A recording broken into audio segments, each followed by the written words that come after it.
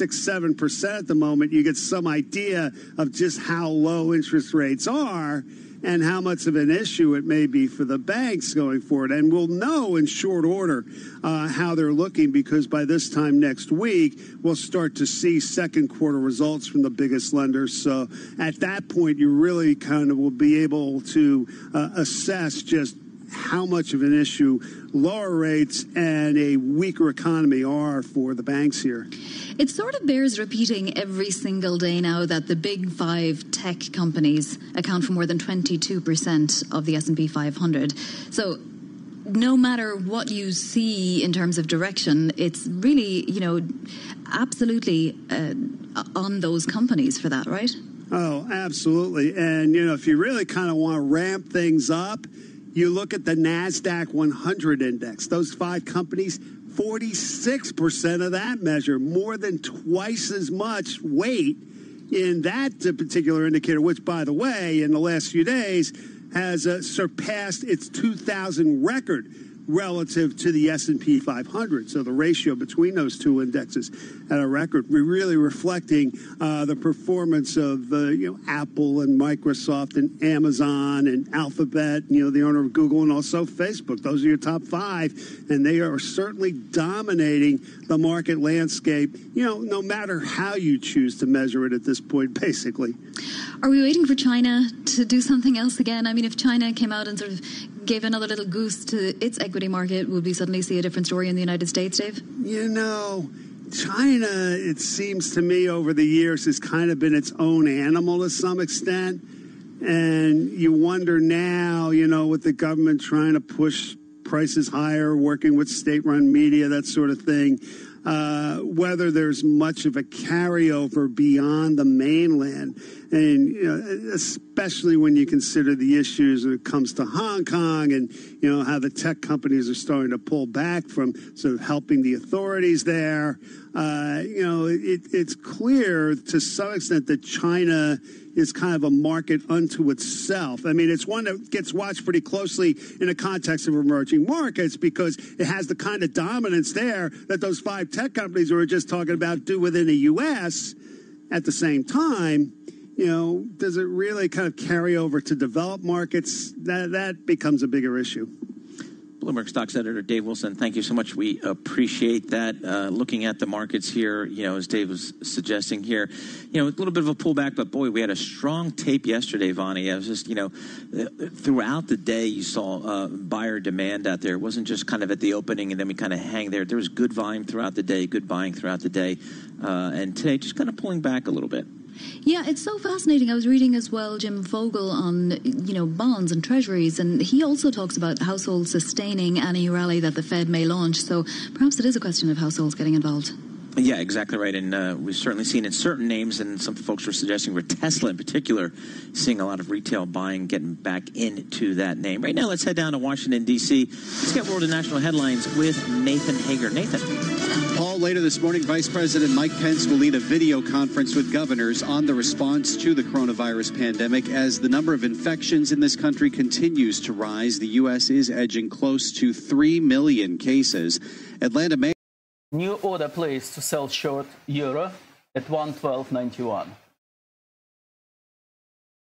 For it, not just in Georgia, but we're paying for it across the country, and people are paying for it with their lives. Bottoms was on ABC's Good Morning America. The mayor announced yesterday she's tested positive for COVID-19 after showing no symptoms. Police in Atlanta have cleared the protest encampment at that Wendy's where a white police officer shot and killed Rayshard Brooks last month. Demonstrators had demanded police reform and a memorial to Brooks before they would leave. But for Atlanta City Council member Joyce Shepard, as a result of what happened this weekend, all bets are off. A young girl was killed out here. 8-year-old Secoria Turner was killed in her car as she and her mother tried to drive through the protest site. Georgia Governor Brian Kemp has authorized up to 1,000 National Guard troops to keep the peace in the area. Facebook's Sheryl Sandberg says her company needs to get better at removing hateful speech. The chief operating officer and Facebook CEO, Mark Zuckerberg, are due to meet today in Washington with the NAACP and the Anti-Defamation League. They've organized an ad boycott this month over Facebook's content policies. In a post today, Sandberg said Facebook will release its long-awaited civil rights audit tomorrow. She says it's had a profound impact on the company's culture. Global news 24 hours a day on air and on Bloomberg Quick Take, powered by more than 2,700 journalists and analysts in more than 120 countries. People love a good story. They like it even better when that story is real. Is this something strange in the numbers? Paul Sweeney. That seems like a big miss to me. Bonnie Quinn. New funds getting started in order to take advantage of what might be a moment. Bloomberg Markets, weekday mornings at 10 Eastern. If Russia does throw this spanner in the works, what? New short position open for Euro USD, or Euro at 112.91. So, new short position at 112.91. Contact with people who are sick. Avoid touching your eyes, nose, and mouth. Stay home when you are sick. Cover your cough or sneeze. Clean and disinfect frequently touched objects with household cleaning spray. For more information, visit cdc.gov/COVID-19. This message brought to you by the National Association of Broadcasters and this station.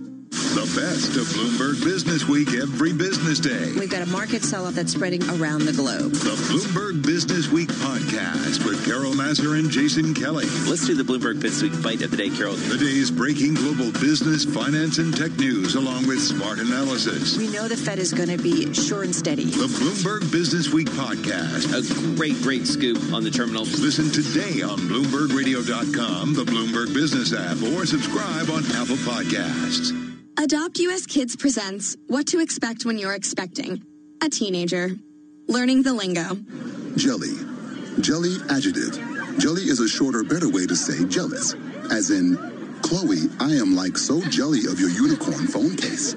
You don't have to speak teen to be a perfect parent. Thousands of teens in foster care will love you just the same. Visit adoptuskids.org. Brought to you by the U.S. Department of Health and Human Services, Adopt US Kids, and the Ad Council.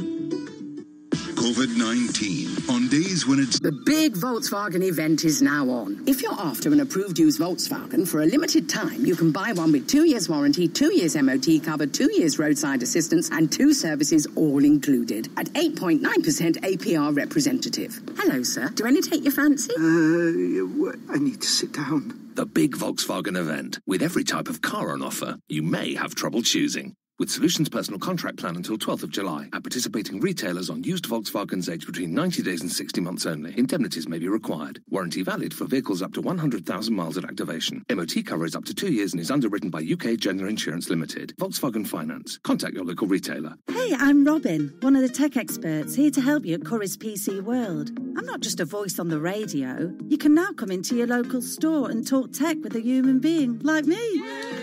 Just the news you needed this afternoon. We've put all the right measures in place to help you again safely in your local Staples Corner store. The tech experts are back in town. So come in and see if that fridge can hold enough for your hungry household. And welcome back to your local Curry's PC World. Decisions. Clearing. Isn't it great? So much choice. But hey, listening to me on your desktop isn't getting anything done. You need to take this Tuesday afternoon by the scruff of the neck. Ignore this gloomy weather and carve your path to success, which begins just down the road in Southampton at Solent University. After 3 years here, you don't just get a degree. You get a ton of support, real-world experience and connections, and interview fuel. That's why we're in the top 25 for student satisfaction in the Complete University Guide. At Solent University, we're ready for the future. Apply now at solent.ac.uk/clearing. At Halfords, we're here to get you where you want to be. Why not book an MOT to get you safely back on the road? With over 600,000 carried out every year at 350 garages, you can always count on our experts. And get back to visiting those you've missed the most. Hi, Mum. From a safe distance, of course. From MOTs to battery replacements and tyre fittings, there's no job too big or too small. Halfords, for life's journeys. Eurotunnel Le Shuttle is a safer way to get to France and beyond. with social distancing built in. There's no scrum at security, hanging around for your bags, or shouldering strangers in your seat. With Eurotunnel Le Shuttle, simply drive on at Folkestone and stay in your car, comfortably. Then drive off 35 minutes later. Stay safe. Go Tunnel, Eurotunnel Le Shuttle, a safer way to France and beyond. Short on time? Don't worry. You can still get your cook on with Asda. Get 3 Asda ready meals for just £5.50. Like our beef lasagna or our tomato and mozzarella panette bake. Hang up your oven gloves, we've got dinner covered. Asda. Save money, live better. Selected stores and lines, subject to availability. Meals 400 grams, £2.10 each.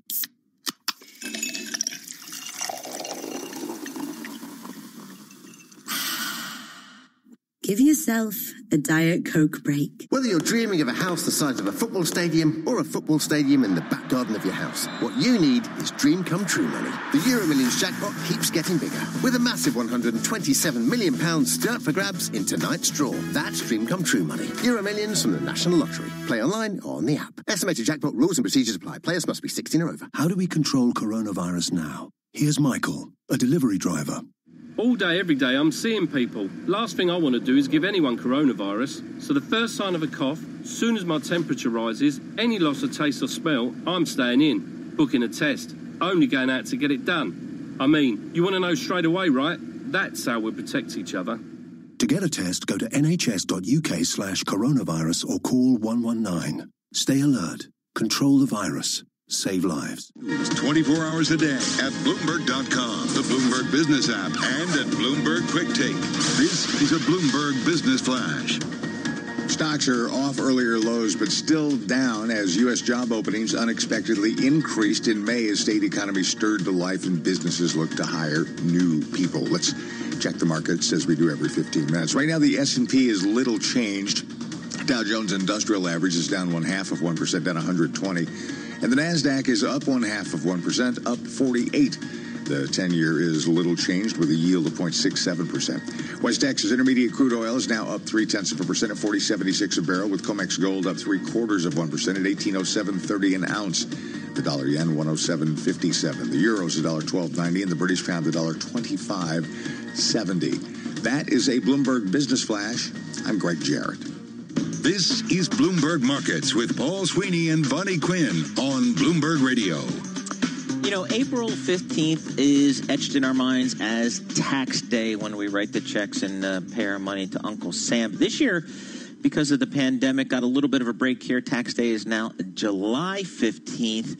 That's good news for taxpayers. What does it mean for the U.S. Treasury in terms of cash flow? I always wondered that, but now I've got somebody I can actually ask, and I think they might have the answer. Ira Jersey, Chief U.S. Interest Rate Strategist for Bloomberg Intelligence. So, Ira, the U.S. government went 3 months without my tax check, which was quite substantial, much more than I wanted to write. So what does it mean for the cash flow of the United States government? Yeah, so, so two things. I'm placing an order to sell for 112.83, all 3 positions.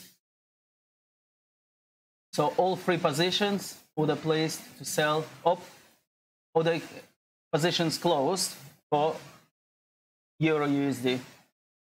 Let's see how much profit we'll get. 3 times the previous record. Normally, the Treasury Department holds $300 to $500 billion of cash to use on a regular basis, but they've, in anticipation of needing to spend more in the coming months, they've increased that quite a lot. So we'll get $100 to $200 billion more in cash, I think, next week, between this week and next week. For the market, that has an interesting aspect to it, because the way that the Treasury Department's been increasing that cash balance is by issuing a lot of Treasury bills. These are very short-term Treasury instruments where they issued this debt over and over again. Because of the tax day being moved, I think over the next week or two, you're going to start to see less T-bills being issued, and actually maybe a pay down of some of the T-bills that are in the market at this moment, and that means that there'll be a little bit less supply than there has been over recent months. So also the White House is now looking at another stimulus package, wants Congress to pass it by the first week in August. This according to Vice President Pence's top aide. Wants to keep the cost at $1 trillion or less. Whatever about, the amount, it's a lot, right? And it will need to be raised at some point, Ira, in debt markets, right? So what happens there? Does it have an impact on yields, on the fixed income market, on, mandates? Yeah, so the impact on yields of Treasury supply is very, very spurious. In fact, if you go back historically and you look what's tended to happen when you've had additional supply, it's basically you don't see yields rise for a few years until the economy recovers, right? So the pace of the economy matters a lot more. Now, I think what the additional supply of another stimulus could mean is that when we do finally kind of get liftoff of the economy, that you could see another taper tantrum type moment, that at some point the Fed steps away a little bit, there's a lot of treasuries outstanding, and you wind up seeing a very significant and dramatic move upward in yields, maybe 50, 100, 150 basis points in a very short period of time. And that is actually something that's kind of in our I want to say worry case scenario, because when that happens is very difficult to judge at this point. We're probably still a year away from that at least. But it does mean that you could get larger and larger moves in the Treasury market that can be pretty disruptive, quite frankly, to things like the mortgage market and to basically economic activity, because large moves like that do change the thinking of people who are thinking about borrowing in order to get new plant and equipment or buy a new house. All of these things get permeated through the market when you have large moves in Treasury yields. So, Ira, the Fed, I think, has generally gotten very good marks from the market in terms of how they've reacted to the economic fallout from the pandemic here. As it relates to their bond buying program, what's the actual evidence telling us? How active have they actually been in this market? Yeah, well, they've been very transparent about what they're buying when it comes to treasuries and mortgages. They quite frankly, it was very similar to what happened during QE3. It's become very rote at this point, where we know what sectors they're buying, we know when they're buying them, so the market sets up for that, and they'll buy their $4.5 billion a day worth of treasuries, which is reasonably significant. It's not given the amount of issuance, they're not buying more than the Treasury Department's issuing every month, but they are buying a substantial amount of the market risk that's out there, and that is having an impact on volatility. So you've seen where 10-year nominal Treasury yields have basically been between 60 and 80 basis points, basically for the last 3 months, and they're likely to stay there for a while, particularly while the Fed is doing all of these bond purchases, and on top of that, committing to keeping interest rates low at the front end for the next couple of years. Briefly, Ira, I already mentioned this, but Jim Vogel this morning talking about the Fed launching a bond rally, but households sustaining it, and that we shouldn't forget that this is the power of households in the debt market. Do you agree? So, yeah, I mean, households have been purchasers of fixed income assets, generally speaking. There was a little bit of a rotation that occurred. I think that's true, but the risk is that that's where the taper tantrum comes in, because eventually when bond yields rise, those people don't necessarily understand the amount of risk they're taking, especially when bond yields are yielding 70 basis points for the 10-year. That doesn't leave a big margin for error. If bond yields go up just a little bit, you can start losing money. All right, Ira, always fantastic to speak with you. And even if yields aren't moving around, or if bond prices aren't moving around too much, Ira always has a lot to tell us about underneath the hood in the bond market. Yes. Ira Jersey, Chief U.S. Interest Rate Strategist, Bloomberg Intelligence. I'm telling you, Paul, it's where it all happens. It is. That's the market, and Ira, he knows this better than anybody, so we always love chatting with him. Exactly. The 10-year yield right now, 67 basis points. You're listening to Bloomberg Radio. This is Bloomberg Money Minute. Investors are catching their breath after a ferocious start to the week, even as the pace of new COVID-19 cases globally raises concerns about another virus wave. The Dow dropping more than 140 points. One of the frontrunners in the race to develop a COVID-19 vaccine will receive $1.6 billion from the government to develop its experimental shot. The funds will allow Novavax to deliver 100 million doses as soon as late 2020. Facebook CEO Mark Zuckerberg will meet today with leaders of the NAACP and other civil rights organizations to talk about how the tech giant could do more to fight injustice. Advocates have led a campaign to keep advertisers from spending on Facebook. And the Disney Plus app was downloaded more than 266,000 times last weekend in the U.S. as it premiered the movie version of Hamilton. That's 72% more than the June average for downloads, according to tracking service Apptopia. Courtney Donahoe, Bloomberg Radio. Hope you enjoyed your meal. And I just want to say, he's lucky to have a brother like you. Lucky? Caring for my brother is far from easy. But he's a part of me, like my arms and legs, so I'll be his. No time for tired. Nothing can disable this love. He needs me, but I'm the lucky one, even though I need help now and then. If you're caring for a loved one, visit aarp.org/caregiving for care guides and community. Support for your strength. Brought to you by AARP and the Ad Council. How long? How much? How many? Financial, policy, and medical experts are working on answers 24/7. What about public debt? We are listening to those experts 24/7. Is the Fed effectively widening this wealth gap with its programs? Because you want answers too. What's the most important, the trillions in stimulus, the economy's reopening, or the infections curve bending? Bloomberg Radio, the Bloomberg Business app, and BloombergRadio.com. Bloomberg, the world is listening. Are you interested in a challenging and exciting... Hey, I'm Robin, one of the tech experts here to help you at Curry's PC World. I'm not just a voice on the radio. You can now come into your local store and talk tech with a human being like me.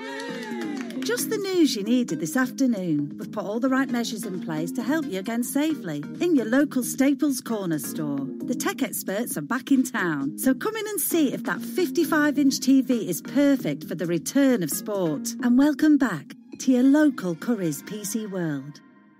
Decisions. Clearing. Isn't it great?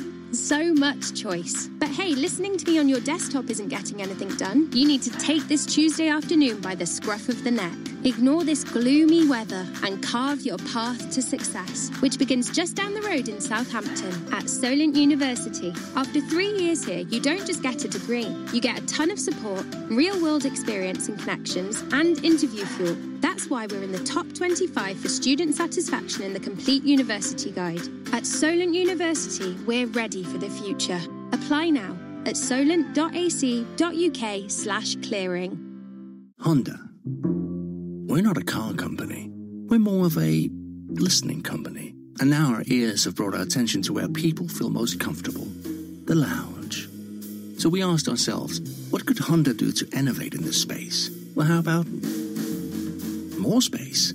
Calm and uncluttered, with modern yet retro styling, and built-in screens compatible with your games console. It's the most comfortable lounge you've ever driven. Introducing the new Honda E, our small electric city car. Honda, the power of dreams. How do we control coronavirus now? Here's Michael, a delivery driver. All day, every day, I'm seeing people. Last thing I want to do is give anyone coronavirus. So the first sign of a cough, soon as my temperature rises, any loss of taste or smell, I'm staying in, booking a test, only going out to get it done. I mean, you want to know straight away, right? That's how we protect each other. To get a test, go to nhs.uk/coronavirus or call 119. Stay alert. Control the virus. Save lives. In case you didn't know, TuneIn lets you listen to the same radio stations you pick up on your home or car radio, except you can hear them from anywhere. If you want to find a station from somewhere else in the world, navigate to the By Location section under Browse. Keep exploring with TuneIn. Where do hockey and pop culture coexist? So let me get this straight. you would be able to name more people nostalgically than currently. This doesn't. Come on, it's crazy. I know. Other podcast, Puck Soup NHL analyst Greg Wyshynski, Sean McAdoo, and Ryan Lambert chase the conversational biscuit up and down the ice, skating between serious discussion on what's happening in pro hockey to irreverent opinions on movies, fast food, and life in general. Search Puck Soup on TuneIn to listen. Looking for your daily fix of NFL news and analysis? In there. So we had to blow it up and do Super Bowl predictions instead. Look no further than the Pick Six podcast, where CBS sports writer Will Brinson gets you up to speed with what's trending in the NFL that day, so that you're always in the know. Yeah, it's pretty revealing of Brinson's methodology for predictions. When he gets mad at people for predicting good teams are going to win the Super Bowl or good players are going to win major awards. That's how you wind up. Search Pick Six on TuneIn to listen. Live from the Bloomberg Interactive Brokers Studio in New York. Bloomberg 1130 to Washington, D.C. Bloomberg 99.1 to Boston. Bloomberg 106.1 to San Francisco. Bloomberg 960 to the country. Sirius XM Channel 119. And around the globe, the Bloomberg Business app and BloombergRadio.com. This is Bloomberg Markets. Coming up, we're going to take a look at the PPP, the Paycheck Protection Program. That was a $669 billion business loan program. We're going to take a look at where the money went. Plus, we're going to chat with Chris Ailman, Chief Investment Officer of CalSTRS, on why it's time to rebalance your 401k. But first, let's go to Greg Jarrett of Bloomberg News for a Bloomberg Business Flash. Greg. We've gone from down to mixed fall as gains in tech shares are blunting the weakness in airlines and hotels. This all coming with signs the world economy has a long way to go to get back on track. We check the markets every 15 minutes throughout the trading day here on Bloomberg Radio. S&P 500 is now down less than 0.1%, down 2. The Dow's down 0.6%, down 150, and the Nasdaq's up 0.5%, up 47. The 10-year is little changed with a yield of 0.67%. West Texas Intermediate crude's in the green, up 0.3% at 40.77 a barrel. COMEX gold's up 0.8% at 18.0810 per ounce. The dollar yen 107.58. The euro's $1.12.82 and the British pound $1.25.78. That's a Bloomberg Business Flash. I'm Greg Jarrett. This is Bloomberg Markets with Paul Sweeney and Bonnie Quinn on Bloomberg Radio. So we got the PPP data yesterday, and loan recipients included a law firm run by one of President Trump's key defenders in the Russia probe. That's Mark Kasowitz. We also had a Kushner family real estate project in there, the publisher of the National Enquirer, American Media, of course, and lots more interesting data to mine. 88,000 loans went to religious organizations. Let's bring in two people who've mined the database now and know a lot about what they're talking about. Tim O'Brien is Bloomberg opinion columnist, and Mark Niquette joins us as well. Tim, let's begin with you, because there were a lot of headlines about how Trump-affiliated companies, or those affiliated with at least, Trump's trademarks, got loans. Was there anything necessarily shady or unusual about this?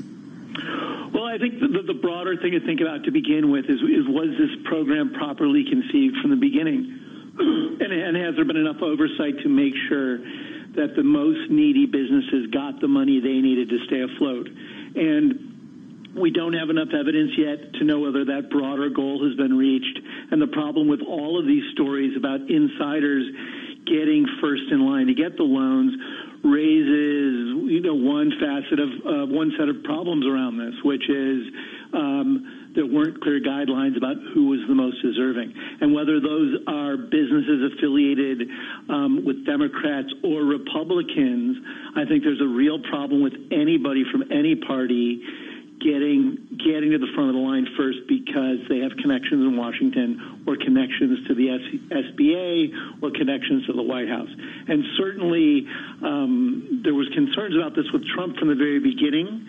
Chuck Schumer, early on when the CARES Act was being drafted, said there would be language in there to make sure that Trump-related entities didn't get any funding. And then it ended up being that the PPP funding, which is one of the biggest arms of the bailout, was exempt from some of that. And you have to wonder why that occurred.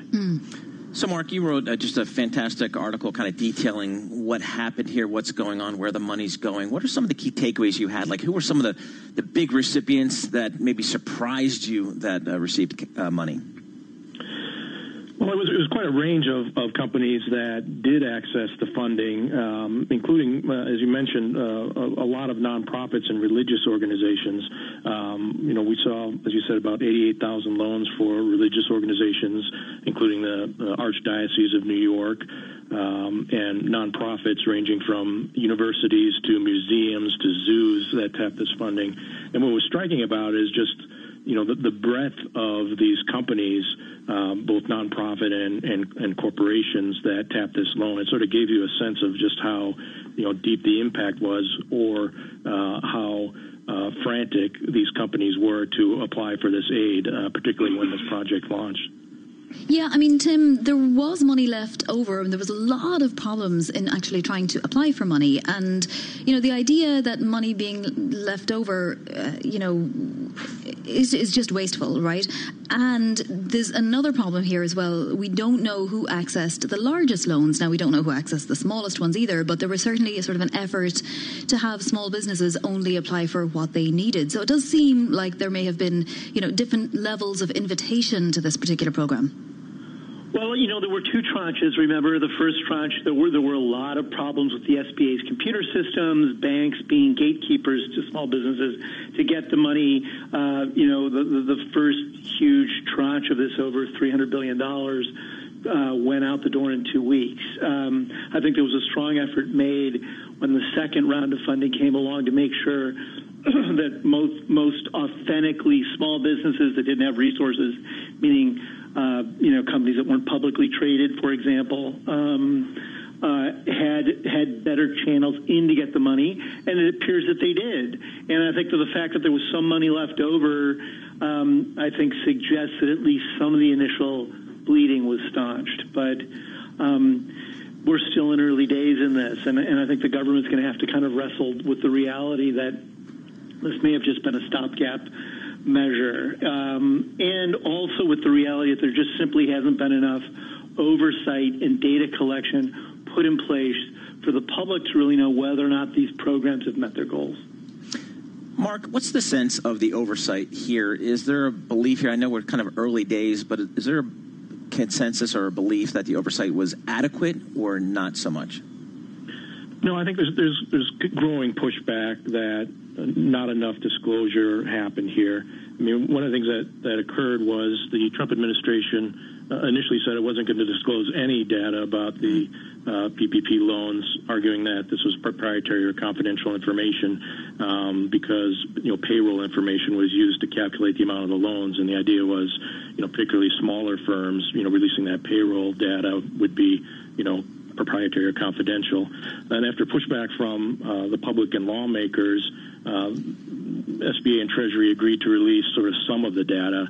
We got the names of companies and other details for all loans of more than $150,000, but for loans under $150,000, all you got was a loan amount and some demographic information. And as it turns out, that accounts for about 87% of all of the loans fall into that category of less than $150,000. So we don't have details of who got these loans for the majority of the borrowers, and you're seeing push by Democrats in particular to say, well, the disclosure's fine. We see the names of companies for the larger loans, but we need to really see who took these lower loans, just because that's the only way we're going to be able to evaluate whether this program actually reached the borrowers it needed to. Mark Niquette, thanks so much for joining us. Mark is a corporate influence reporter for Bloomberg News, and, of course, Tim O'Brien, senior opinion columnist for Bloomberg Opinion, on this Paycheck Protection Program, $669 billion, and lots of questions about where that money went. Right now, let's head down to Washington, D.C. for world and national headlines with Nathan Haber. Nathan. Paul, Florida just reported another 3.6% increase in coronavirus cases. It's the third straight day the state's been at or below the previous 7-day average. New York just added 3 more states to its quarantine list. Those are just the latest developments in a U.S. outbreak that is now close to the 3 million infection mark. Vice President Mike Pence's chief of staff, Mark Short, tells Bloomberg Radio another nationwide shutdown is off the table. When the United United States asked Americans to sacrifice for 45 days to slow the spread. People made enormous sacrifices. It gave us the time and preparation to build supplies from across the globe to make sure that our hospitals are better prepared and to develop better therapeutics. Short also says the White House wants Congress to pass another round of stimulus capped at $1 trillion before it leaves for summer recess early next month. Congress is in recess right now, but members of House Appropriations subcommittees are on Capitol Hill to approve spending bills for the next year. Bloomberg's Irv Chapman reports from Washington. Members of both parties on the Homeland Security Subcommittee agreed on most of the spending for agencies from emergency management to Coast Guard. Then Chairwoman Lucille Roybal-Allard said there would be no money for a wall on the Mexican border. Provision is included prohibiting the use of any federal funds for border barriers construction. Ranking Republican Chuck Fleischman. This wall is necessary, and it is an effective asset against transnational criminal organizations, trafficking and smuggling enterprises. The bill passed and the subcommittee's work was done. In Washington, Irv Chapman, Bloomberg Radio. Global news 24 hours a day on air and on Bloomberg Quick Take, powered by more than 2,700 journalists and analysts in more than 120 countries. This is Bloomberg. Elite advisory firms rely on BNY Mellon's Pershing to meet the needs of their most complex clients. Karen Novak, Chief Operating Officer at Pershing Advisor Solutions, explains how. At BNY Mellon's Pershing, we bring customized insights and strategies to help you grow your advisory business and stay on the leading edge. We can support the needs of your most sophisticated clients with a full range of investment and wealth management solutions, from access to private banking to consolidated bank and brokerage custody. Learn why so many of the largest advisory firms turn to us for the financial strength and high-touch service that BNY Mellon's Pershing can provide. Are you well positioned to stand out from your competition? Learn more at Pershing.com or call 800-445-4467. Brokerage custody provided by Pershing LLC and other services provided by Pershing Advisor Solutions LLC. Both members of FINRA and SIPC. Private banking and bank custody provided by BNY Mellon NA. Member FDIC.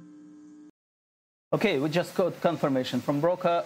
Total profit on all euro positions, £840. Everything, all explanation you can see on the screen.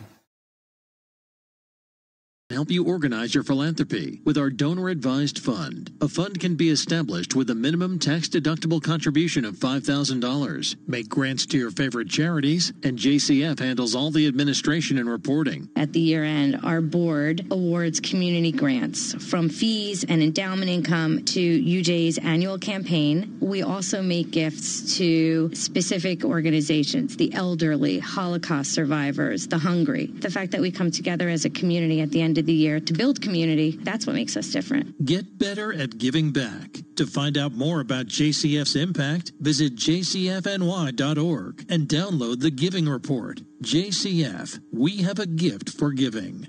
With COVID-19, so much is unknown. Decisions. Clearing. Isn't it great? So much choice. But hey, listening to me on your desktop isn't getting anything done. You need to take this Tuesday afternoon by the scruff of the neck. Ignore this gloomy weather and carve your path to success, which begins just down the road in Southampton at Solent University. After 3 years here, you don't just get a degree. You get a ton of support, real-world experience and connections, and interview fuel. That's why we're in the top 25 for student satisfaction in the Complete University Guide. At Solent University, we're ready for the future. Apply now at solent.ac.uk/clearing. Listening has always taught us a lot at Honda. And lately, we've been listening to your thumbs. Because thumbs can do everything now. The world is at their thumb tips. So now, the My Honda Plus app lets the thumb take control of your car too. Even when you're not inside the new Honda E, your thumb can find where you parked, set the temperature before you get in, check how much the battery is charged, and schedule charging for when electricity is cheapest. The new Honda E and My Honda Plus app. Oh, a thumbs up. Honda, the power of dreams.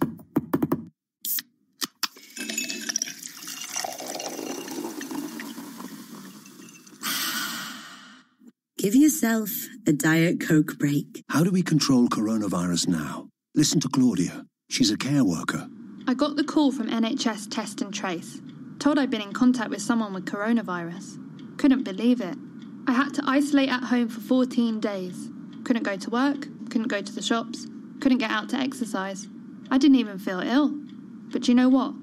To protect my family, my friends, my community, well, you just do it, don't you? Stay alert, control the virus, save lives. This is the home that stays in together. Zoflora's things clean in this windy weather. That disinfects doorknobs, floors, baked bean cans. Fills rooms with fragrance, does meetings in gin jams. This is a home that cares with pride. Shares smiles and waves with those either side. Because this is your London, not inside alone. But all house proud together, one big beautiful home. Zoflora, killing germs beautifully since 1922. Minions, did you know Sky Broadband Superfast guarantees your speed? No, Stuart, it doesn't guarantee you'll win the game. Or that your video will go viral. Or that you'll match with the love of your life.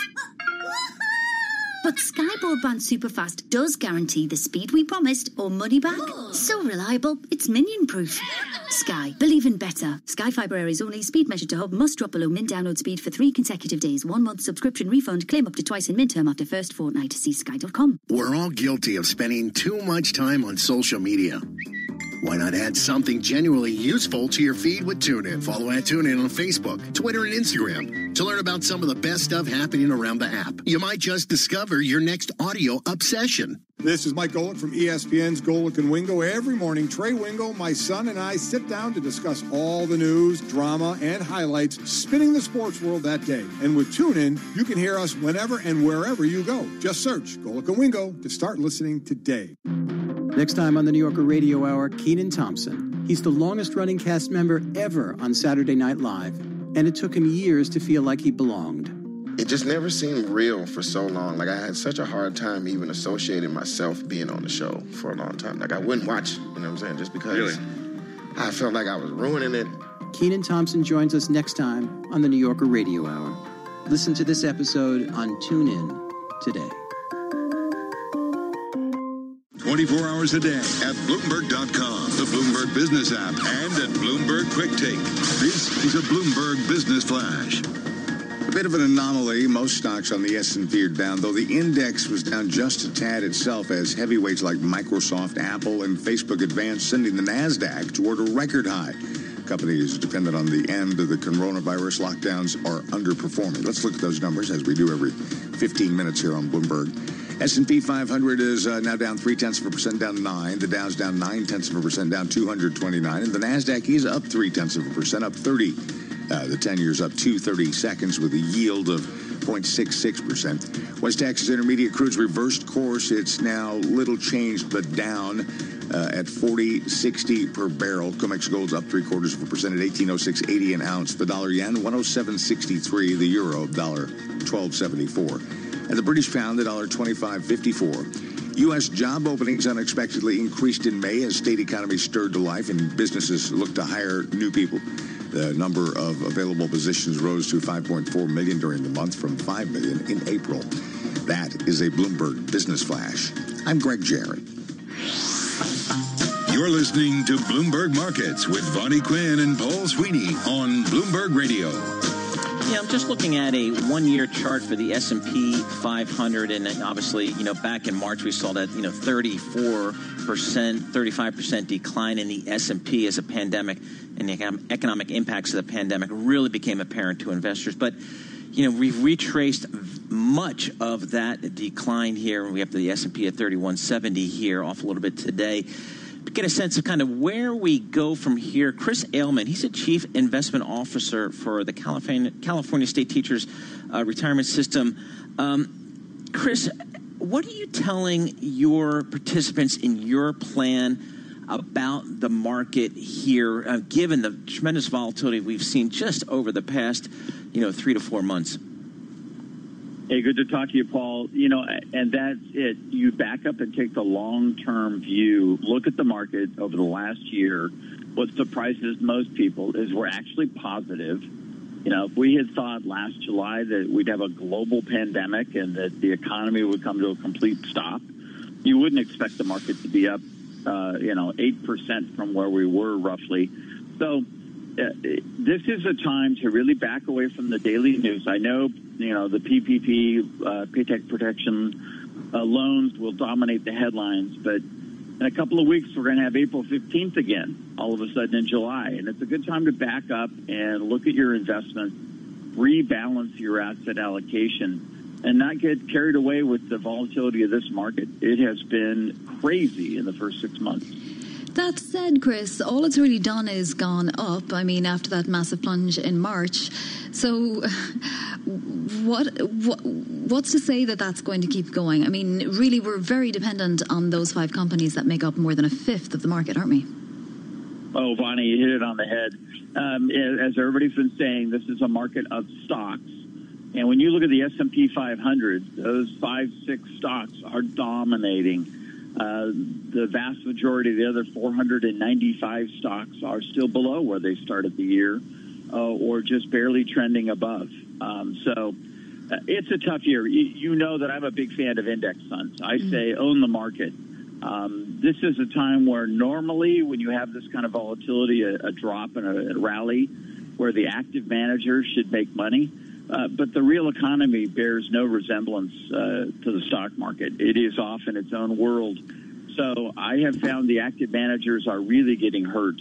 Growth stocks, principally the large growth stocks, have been all the return. And value stocks are actually negative on the year. So fundamentals don't make any sense. I mean, just like Warren Buffett has said, this market is baffling in here. And it just doesn't make a lot of sense. That said, I think investors are better off owning the entire market as a whole, so they get those growth stocks, but they also get some of those value stocks that are trying to tread water through the virus. Mm-hmm. So, Chris, you hit on a common theme that we've heard from many, that the market is not really reflective of the economy. What is your call here as it relates to the economy here? We've thrown V's, W's, L's, U's. As it relates to the economy, we're seeing, a lot of states becoming hot spots that were in terms of the virus. How are you thinking about the economy over the next several quarters? You don't fight the Fed. So with that in mind, and that they're trying to stimulate the economy, the federal government on the fiscal side is running such a big deficit. I just don't think they can keep trying to stimulate. So I would say a sloppy W. Picture the way a doctor typically signs a prescription note, and picture that W. It's going to be sloppy. I don't think it's going to go well in the economy. Now, how does the stock market react? That's a completely different question and tough to figure out. It should start to bear some resemblance to reality, but this is not your normal market. You've got millions and millions of day traders sitting around watching Bloomberg, looking at their screens, no sports to bet on, very few casinos to go to. So it's suddenly become a speculative market around the world. I think it's really a time for an investor to be wary, not try to be a day trader.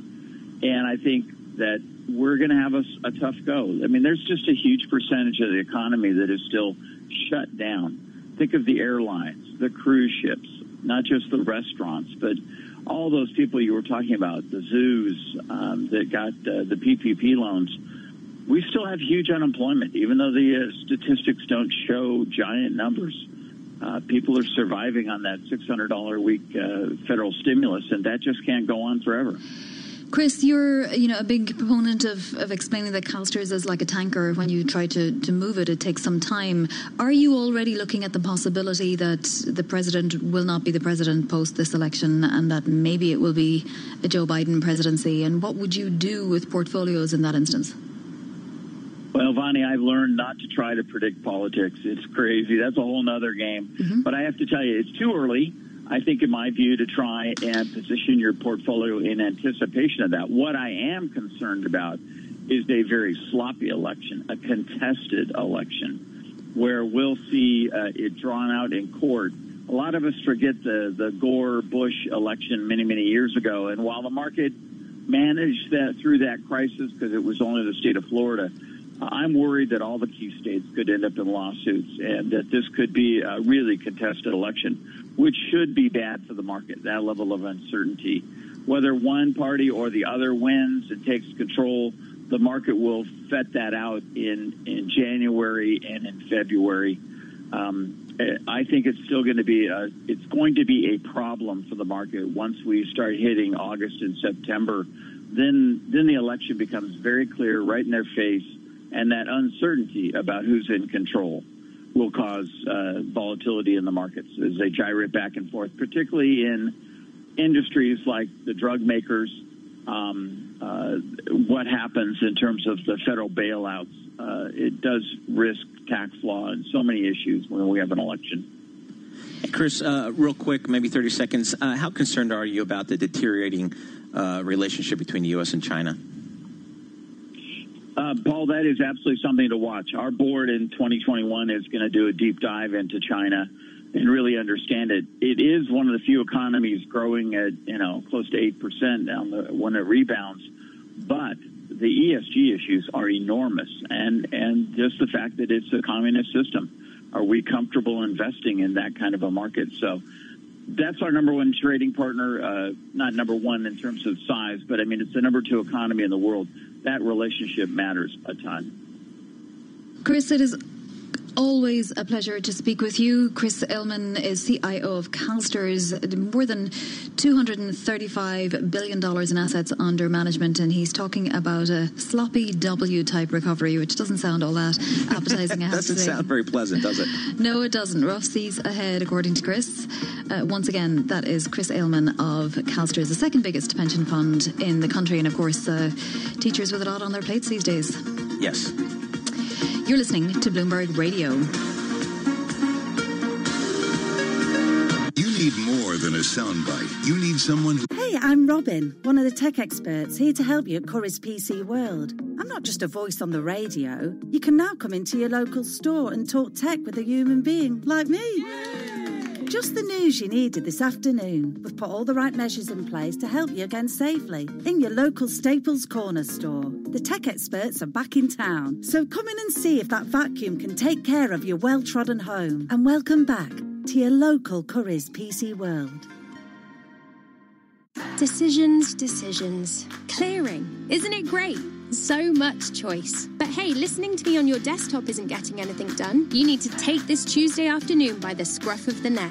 Ignore this gloomy weather and carve your path to success, which begins just down the road in Southampton at Solent University. After 3 years here, you don't just get a degree. You get a ton of support, real-world experience and connections, and interview fuel. That's why we're in the top 25 for student satisfaction in the Complete University Guide. At Solent University, we're ready for the future. Apply now at solent.ac.uk/clearing. How do we control coronavirus now? Listen to Steph. She's a bus driver. Now that people are using public transport again, we really need to make sure that we keep each other safe. Passengers need to stay 2 metres apart. If that's not possible, make it at least 1 metre. I want to see everyone wearing face coverings over their mouth and nose unless you've got a good reason not to. And when you get to where you're going, you need to wash your hands. We've still got to play our part. Stay alert. Control the virus. Save lives. This is a message from the RNLI and Her Majesty's Coast Guard.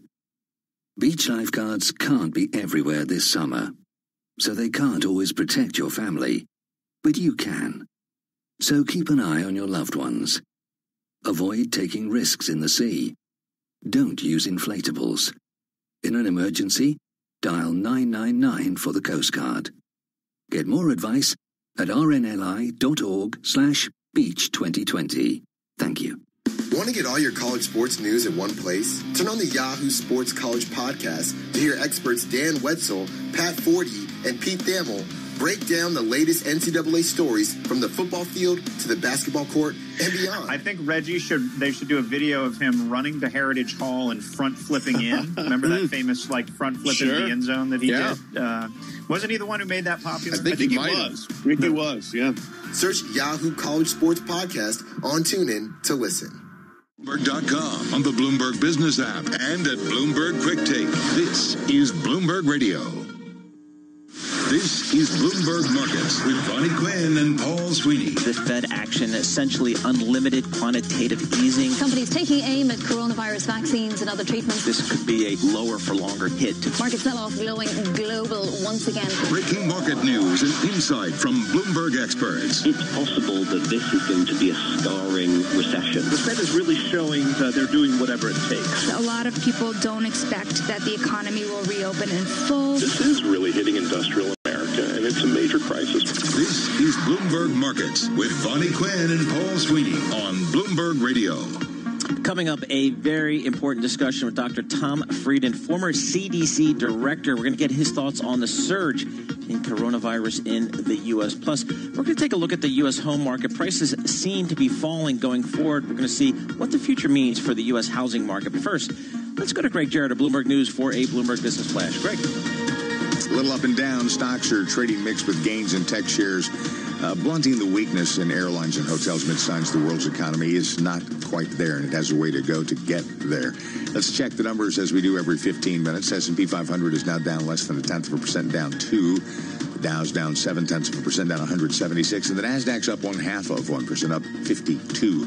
The 10-year is up 1/32 with a yield of 0.67%. West Texas Intermediate crude is little changed at $40.64 a barrel, while COMEX gold is up 0.8% at $1807.60 per ounce. The dollar yen 107.56. The euro is $1.12.86, and the British pound $1.25.73. The housing market surprised economists by rallying in the midst of a pandemic, but the coronavirus may drag down home values after all. According to CoreLogic, prices will fall about 6.6% in the year through May of 2021. That's a Bloomberg Business Flash. Bloomberg Markets continues now. Bonnie Quinn and Paul Sweeney.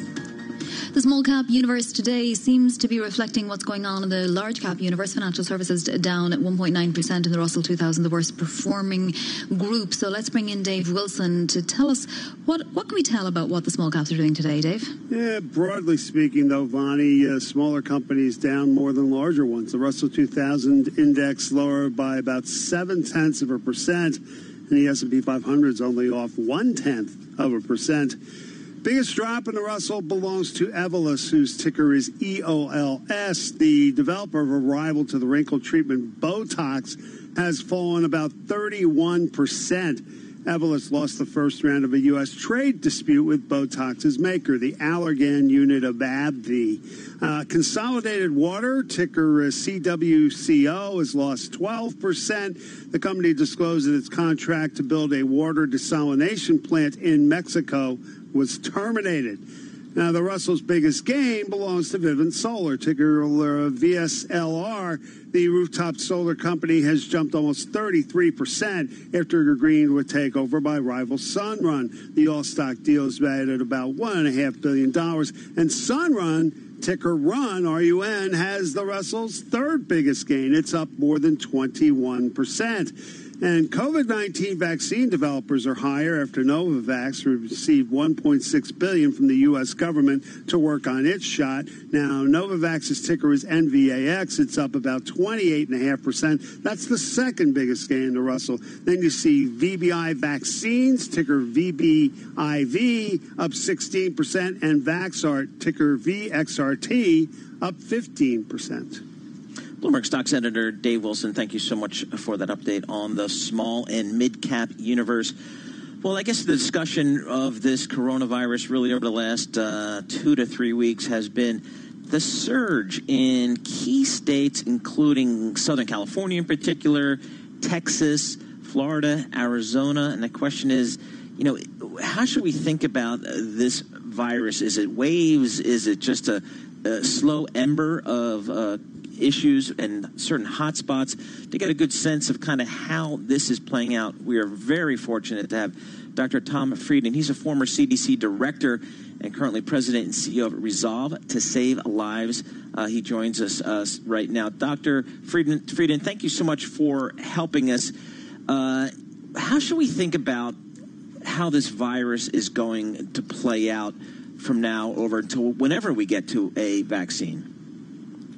Fundamentally, the virus is not going to stop on its own. anytime we don't do the right things, it can spread explosively. It may take a few weeks or a month or two for that explosion to happen, but it will happen if we're not careful.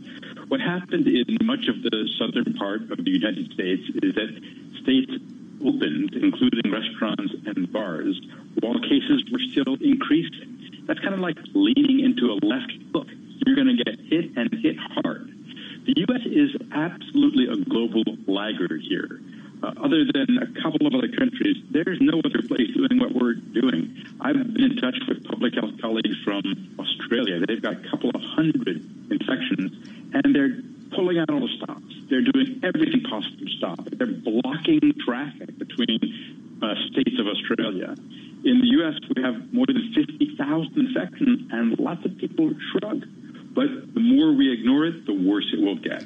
Dr. Frieden, now that we had left it sort of, migrate on its own to different states and so on, is it too late to stop this thing in its tracks? I mean, if there was a federal mandate right now just for all business to cease for a few weeks, would that at least get rid of it out of the United States? It's definitely not too late to make a lot of progress. We are not going to eradicate this virus. It's going to be with us in all likelihood, not only for months, but for years. Now, a vaccine would make a huge difference, but we have to be sure never to take any shortcuts on safety. And a vaccine isn't going to be a quick fix. It's going to be complicated to get out and to deliver. But there is a lot we can do. Two broad arms of the response. Individuals can do the 3 W's. Wear a mask, wash your hands, and watch your distance. And governments can do what we call the box-it-in approach. Test, isolate, contact trace, and quarantine. This is what governments all over the world have done. And by doing that, they've been able to cool the virus down. But in places like Phoenix and cities in Florida and Texas, where you're seeing explosive increases, everyone's going to have to stay in or stay outside away from other people for a few weeks or potentially a month or two until it cools down so that those measures work. There's no one thing that's going to control this virus. Not masks, not staying home, not testing, not banning travel. The only thing that's going to work is a coordinated, focused approach that uses continuous learning, using data to improve our response. Dr. Tom Frieden, thank you so much for joining us. We appreciate your perspective there. Dr. Tom Frieden, he's a former CDC director, and he's currently president and CEO of Resolve to Save Lives. And Vani, I think the message is clear here. I think there has to be another kind of response here. And the question is, does it need to be a federal response as opposed to just individual states? Yeah, and I think a lot of people are still calling for a bit of a federal response, even if it seems like it possibly should have happened sooner. The president now sort of looking at wearing masks a little bit more publicly, or at least talking about how he's not opposed to wearing masks, because unfortunately the mask issue became such a political issue. There's also a problem with antibody testing. A great story on the Bloomberg today. One of our Bloomberg opinion columnists has taken 5 antibody tests, and she had 2 positive, 2 negative, and then finally the one from Quest Diagnostics was positive, and she decided that yes, she does have some antibodies. But again, it's not clear how much freedom you have, even if you are positive for some antibodies. No, you're right, and I think the key issue, I guess, for a lot of folks right now is just, you take a look at what's happening in Texas, for example, just Houston, the hospitals there, they're experiencing exactly kind of what we experienced here in New York a couple of months ago in terms of the overwhelming demand on the hospitals. And, you just you really ache for those people in those markets because, arguably they should have learned from kind of what we had to experience here. And unfortunately, they didn't in certain markets there, and now they're dealing with some of those key issues. So it's really painful to watch. In the meantime, we got fresh numbers as well, some numbers out of New York and out of the UK as well. We're seeing hospitalizations increase as well. More hospitalizations today in New York. I mean, it does appear to have gone down to, as few as possible. But Italy, for example, had 138 new coronavirus cases today versus 208 Monday. So going in the right direction again in Italy, at least for hospitalizations. Absolutely right. Right now, let's head down to our Washington, D.C. Bureau, Nathan Hagan, for world and national headlines. Nathan. Well, the White House is pushing for another round of coronavirus stimulus in the next few weeks. Vice President Mike Pence's chief of staff, Mark Short, tells Bloomberg Radio Congress should get it done before lawmakers leave for their summer recess next month.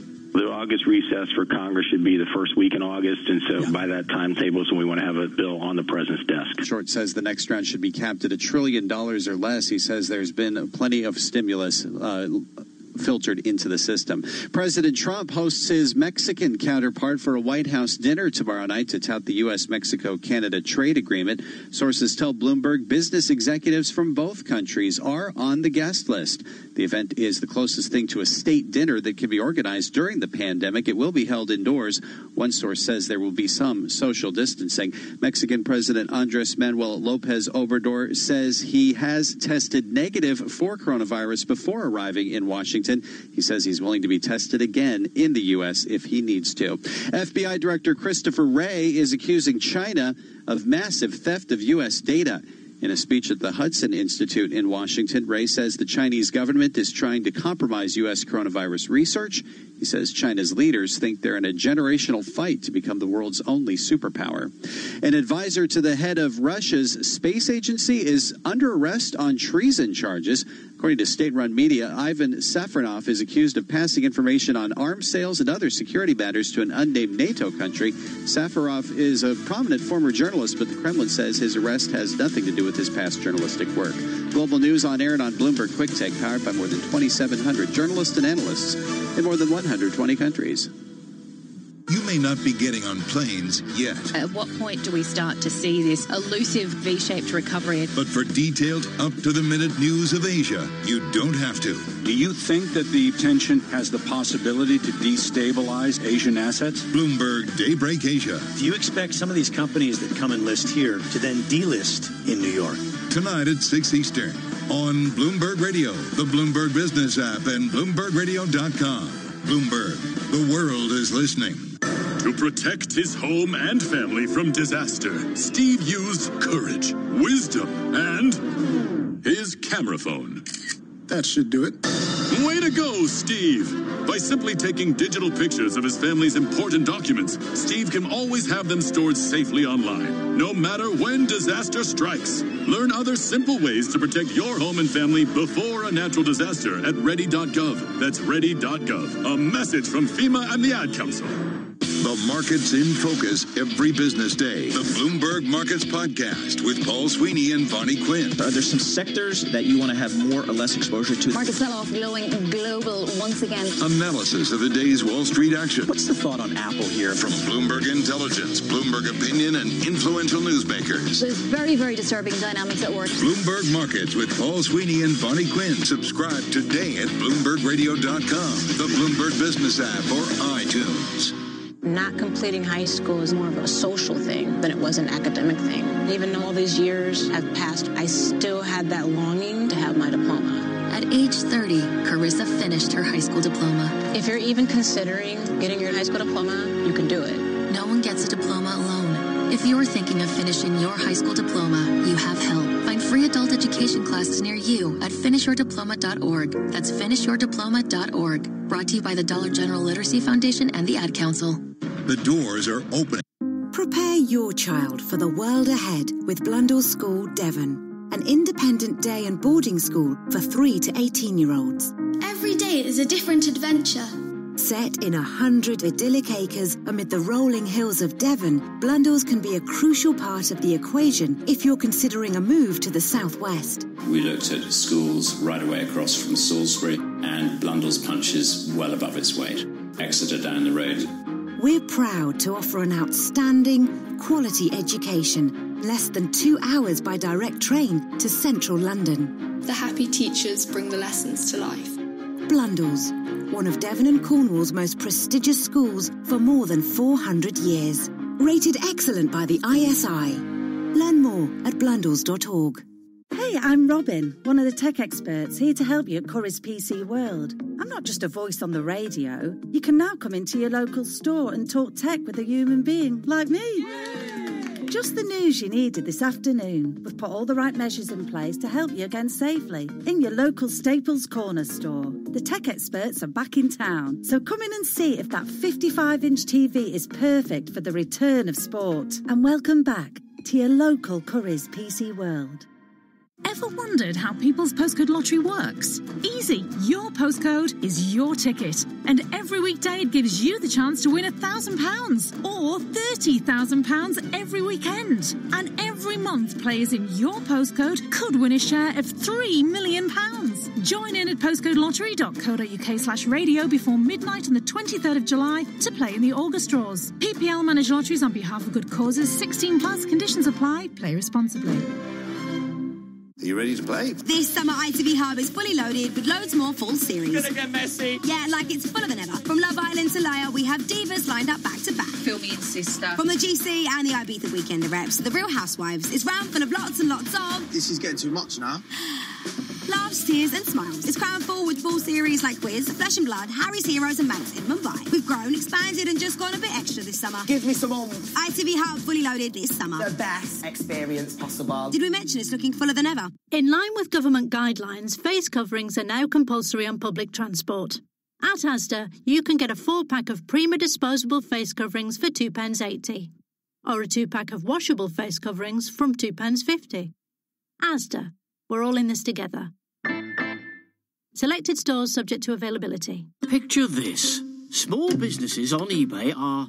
ploughing on, boxing up goods and rolling them out, shipping kettles, instruments to kids, art for walls, treats to pets, shorts for sunny weekends, to brighten up one British home at a time. Thousands of small businesses on eBay are helping to keep the nation going. They are individually brilliant, stronger as one. Buy, sell, eBay. Should your kids go back to school? Ask Andrea. She's a teacher. We're doing everything we can to keep the children safe and happy at school, which is why it's great that more of those who can are coming back, not only for their education, but for their overall well-being too. It gives them a routine, helps develop their social skills, and they get to see their friends too. If your child is eligible, they should return to school. The government is working towards getting all pupils back in September. Stay alert, control the virus, save lives. Honda. We're not a car company. We're more of a listening company. And now our ears have brought our attention to where people feel most comfortable, the lounge. So we asked ourselves, what could Honda do to innovate in this space? Well, how about more space? Calm and uncluttered, with modern yet retro styling, and built-in screens compatible with your games console. It's the most comfortable lounge you've ever driven. Introducing the new Honda E, our small electric city car. Honda. The power of dreams. 24 hours a day at Bloomberg.com, the Bloomberg Business app, and at Bloomberg Quick Take. This is a Bloomberg Business Flash.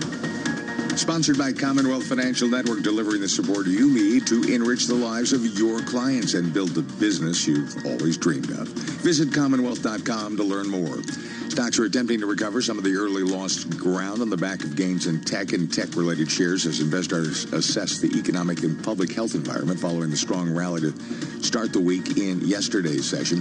Let's check the markets. Right now, S&P is little changed, up almost 2. The Dow is down 0.6%, down 150, and the NASDAQ is up 0.7%, up 72.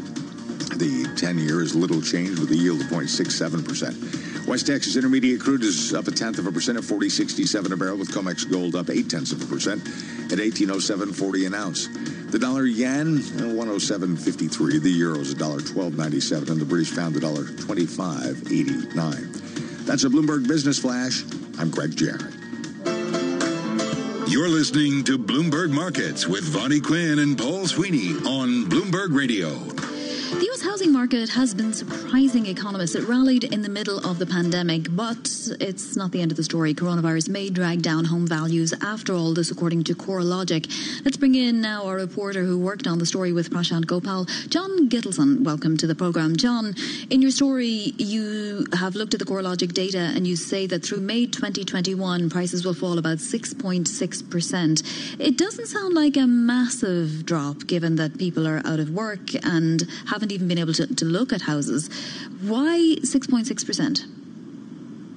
Well, it's a combination of factors. I mean, there's still a lot of demand out there. There's a lot of millennials who are moving into the housing market.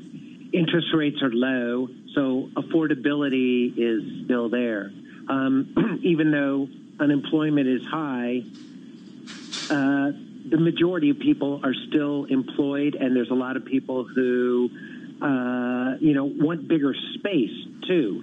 So many factors that may have been brought into play by the coronavirus are supporting housing prices, despite the huge impact on the economy.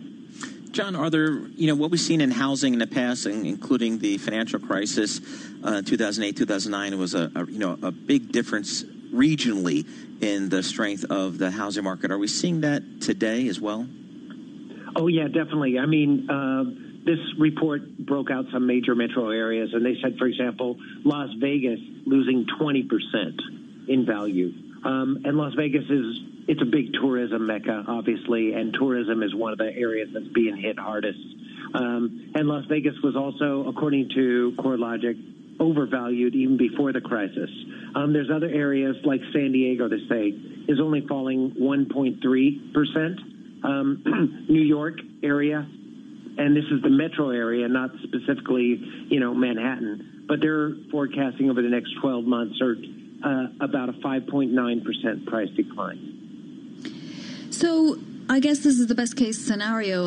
As you say, some areas are going to experience huge declines, like Las Vegas, for example. Does it depend on where the jobs are or where the jobs end up not being if there's some structural unemployment after all this? That's definitely a big part of the problem.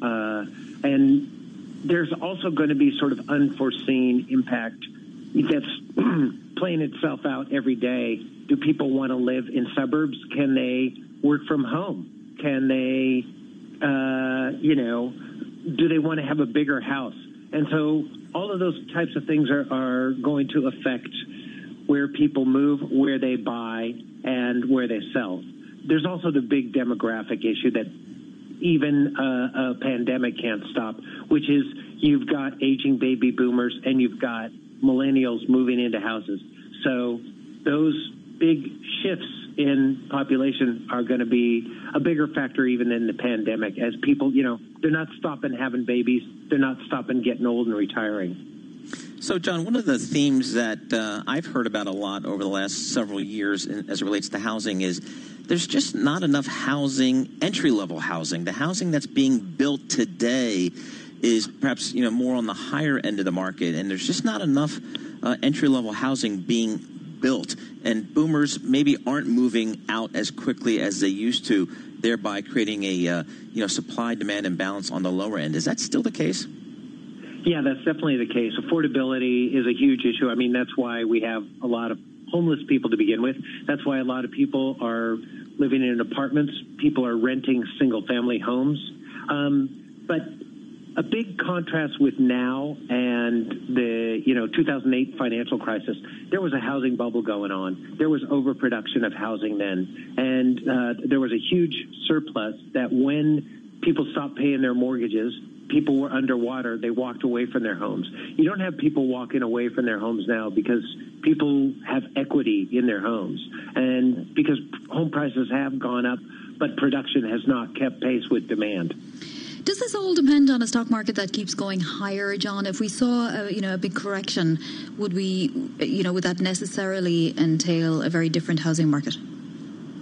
Well, I think there's correlation, but not necessarily cause. The wealth effect definitely makes people feel like, oh, I can afford to buy a home. I feel like risking more. Home sales did not stop, in April and May when the stock market was tanking. So, there were a lot of people who said, I can afford to do this now. I got my job, and mortgage rates are so low because of Fed intervention that actually something that, cost more than I would have been able to afford a couple of years ago is now actually affordable because I can get such a low interest rate on it. A 3% mortgage is a lot cheaper than a 4% mortgage. John, just real quickly, how is the mortgage market? Are we seeing a lot of delinquencies? They are definitely going up. There were like 9% of single-family home loans were in forbearance. Not all of those are officially delinquent, so they are rolling into delinquencies. They're still much below the level that they were at the peak of the post-financial crisis, but they're heading in that direction. Interesting. John Gitto-san, thank you so much for that. Just getting a real solid across-the-board update on the housing market in the United States. John Gitto-san, a real estate and investing reporter for Bloomberg News there. And Vonnie, I think the housing market's generally held up pretty well here, and I guess that's predicated in large part upon historic low interest rates, and that's kind of offsetting to some degree, as John was suggesting, the unemployment that we're seeing out there in the United States, and it's going to bear witnessing over the next several months to see how that market plays out. We'll follow it certainly here. This is Bloomberg. This is a Bloomberg Money Minute. The S&P 500 trading little changed as investors see a long way to go for the economy to get back on track. Atlanta Fed President Raphael Bostic told the Financial Times that economic activity is showing signs of leveling off on a resurgence in coronavirus cases.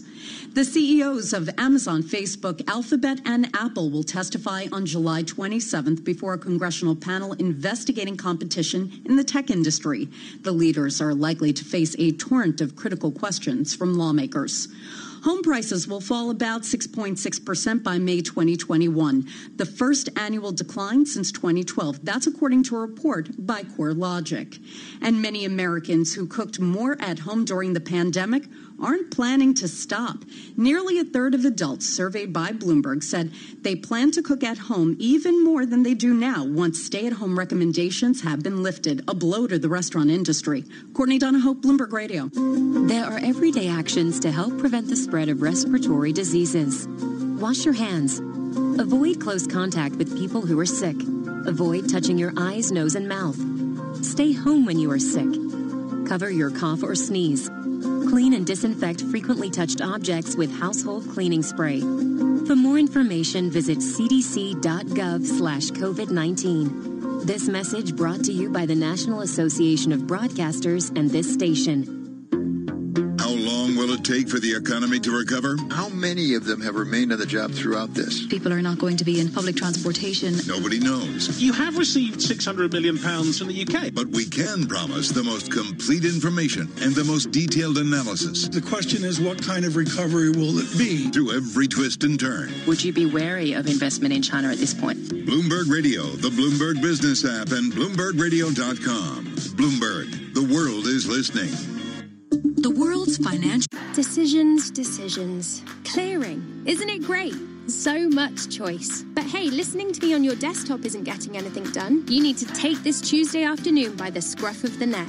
Ignore this gloomy weather and carve your path to success, which begins just down the road in Southampton at Solent University. After 3 years here, you don't just get a degree. You get a ton of support, real-world experience and connections, and interview fuel. That's why we're in the top 25 for student satisfaction in the Complete University Guide. At Solent University, we're ready for the future.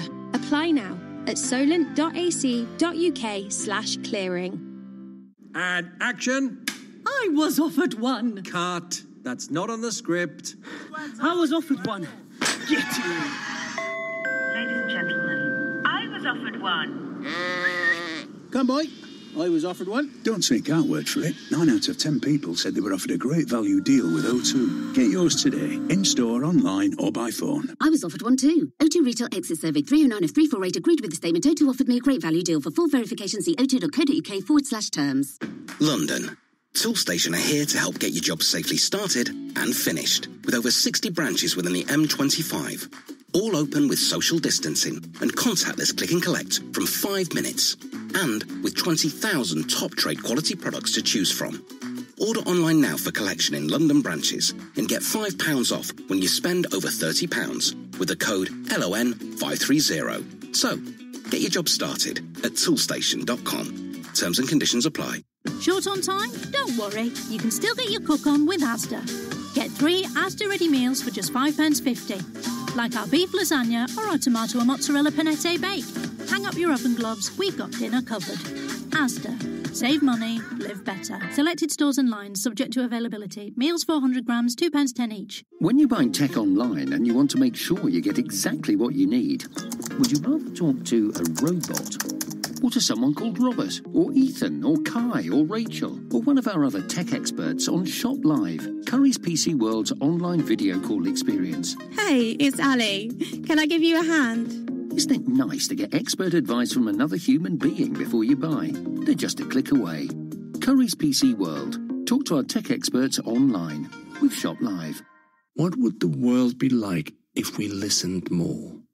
At Honda, our ears are always open to new ideas. Oh, there's one now, knocking on our eardrum. What's that? What if we made a car with cameras instead of wing mirrors? A robot mower that knows when it's time to cut the grass. A self-balancing motorcycle. And what if by 2022, all of our mainstream cars were hybrid or electric? Great idea. Thanks, ears. Honda, the power of dreams. If you have to drive, then it's more important than ever to watch your speed.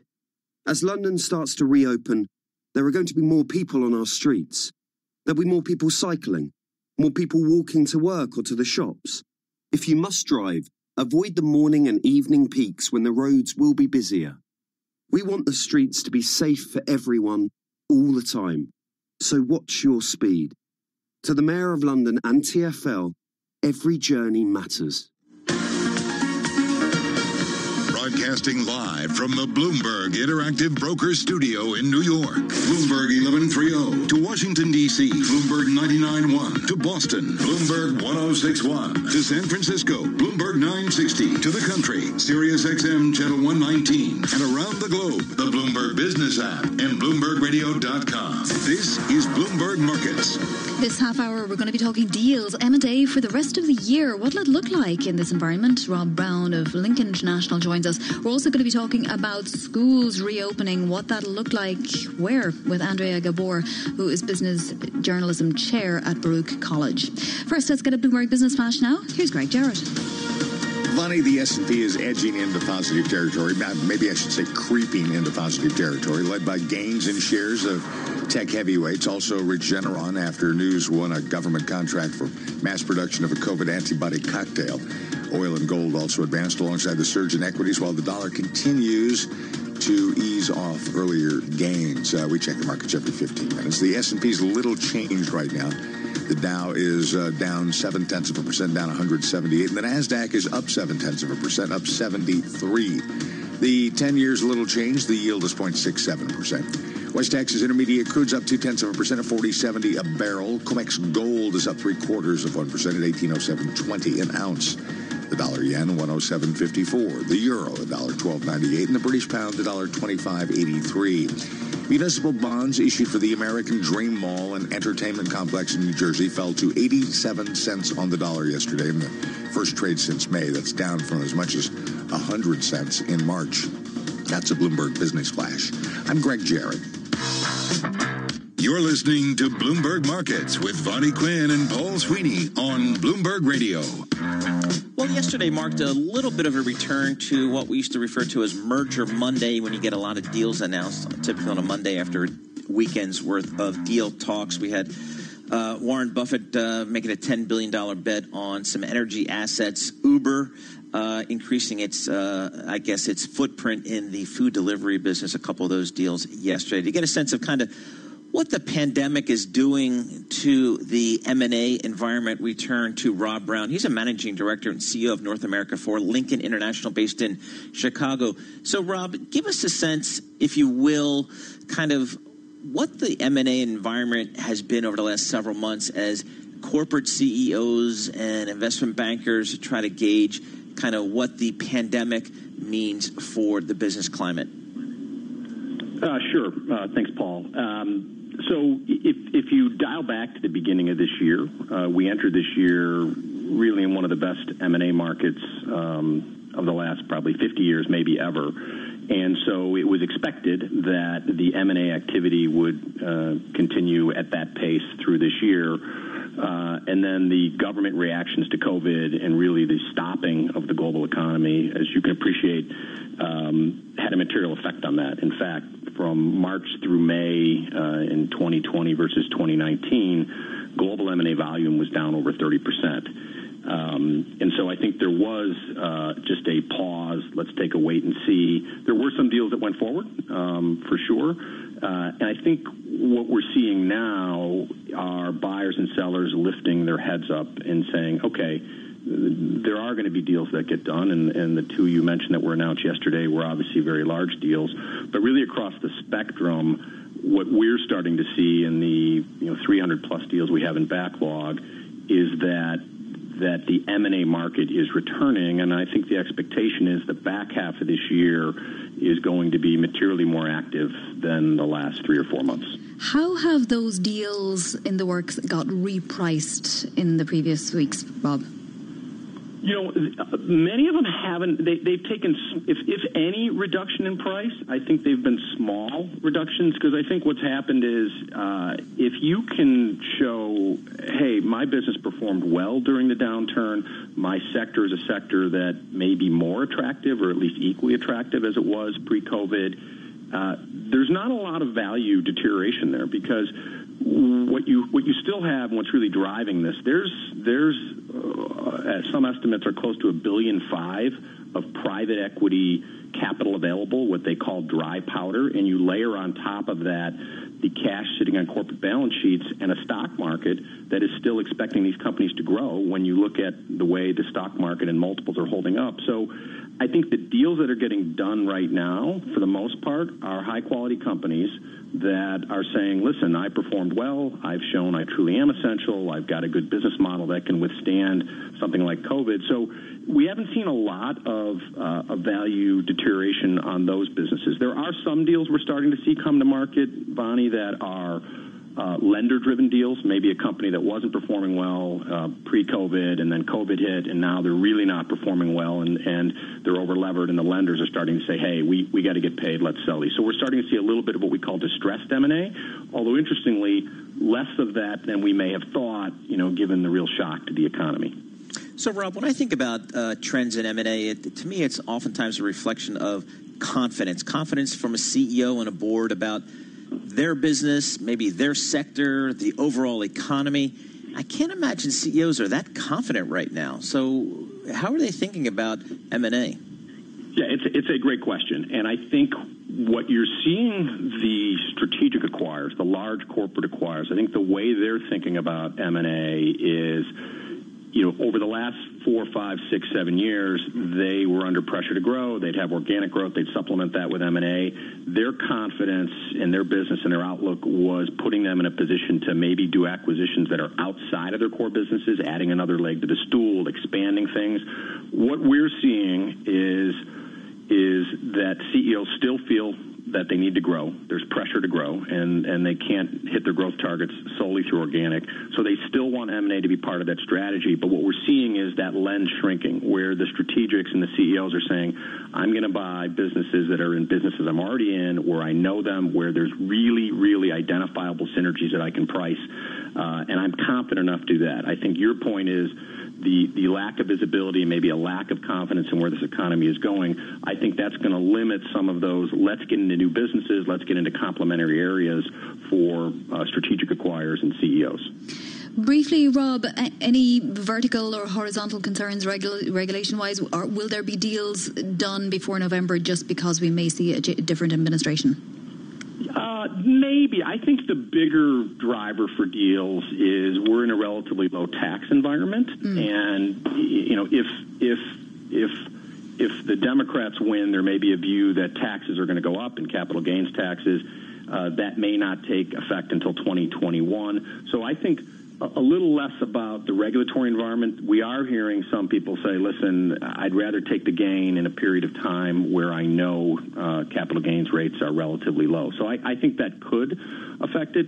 You talk about regulatory, what we're really seeing now in this administration, the regulatory hurdle is really foreign investment, and particularly from Asia, where this administration doesn't like that. So, But I think from a regulatory standpoint, it's not clear how things would change if the administration changes.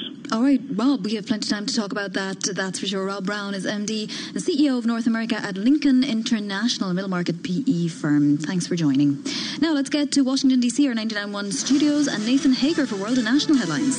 Vonnie, Brazilian President Jair Bolsonaro has tested positive for coronavirus. The South American leader and close ally to President Trump tells CNN Brazil he is, quote, perfectly well and is taking hydroxychloroquine despite the health risks. Bolsonaro had repeatedly called COVID-19 just a little flu in his campaign to reopen his country's economy. Brazil is second only to the U.S. for the most confirmed COVID-19 infections. White House Coronavirus Response Coordinator Deborah Birx says statewide mask mandates can change the course of the U.S. pandemic.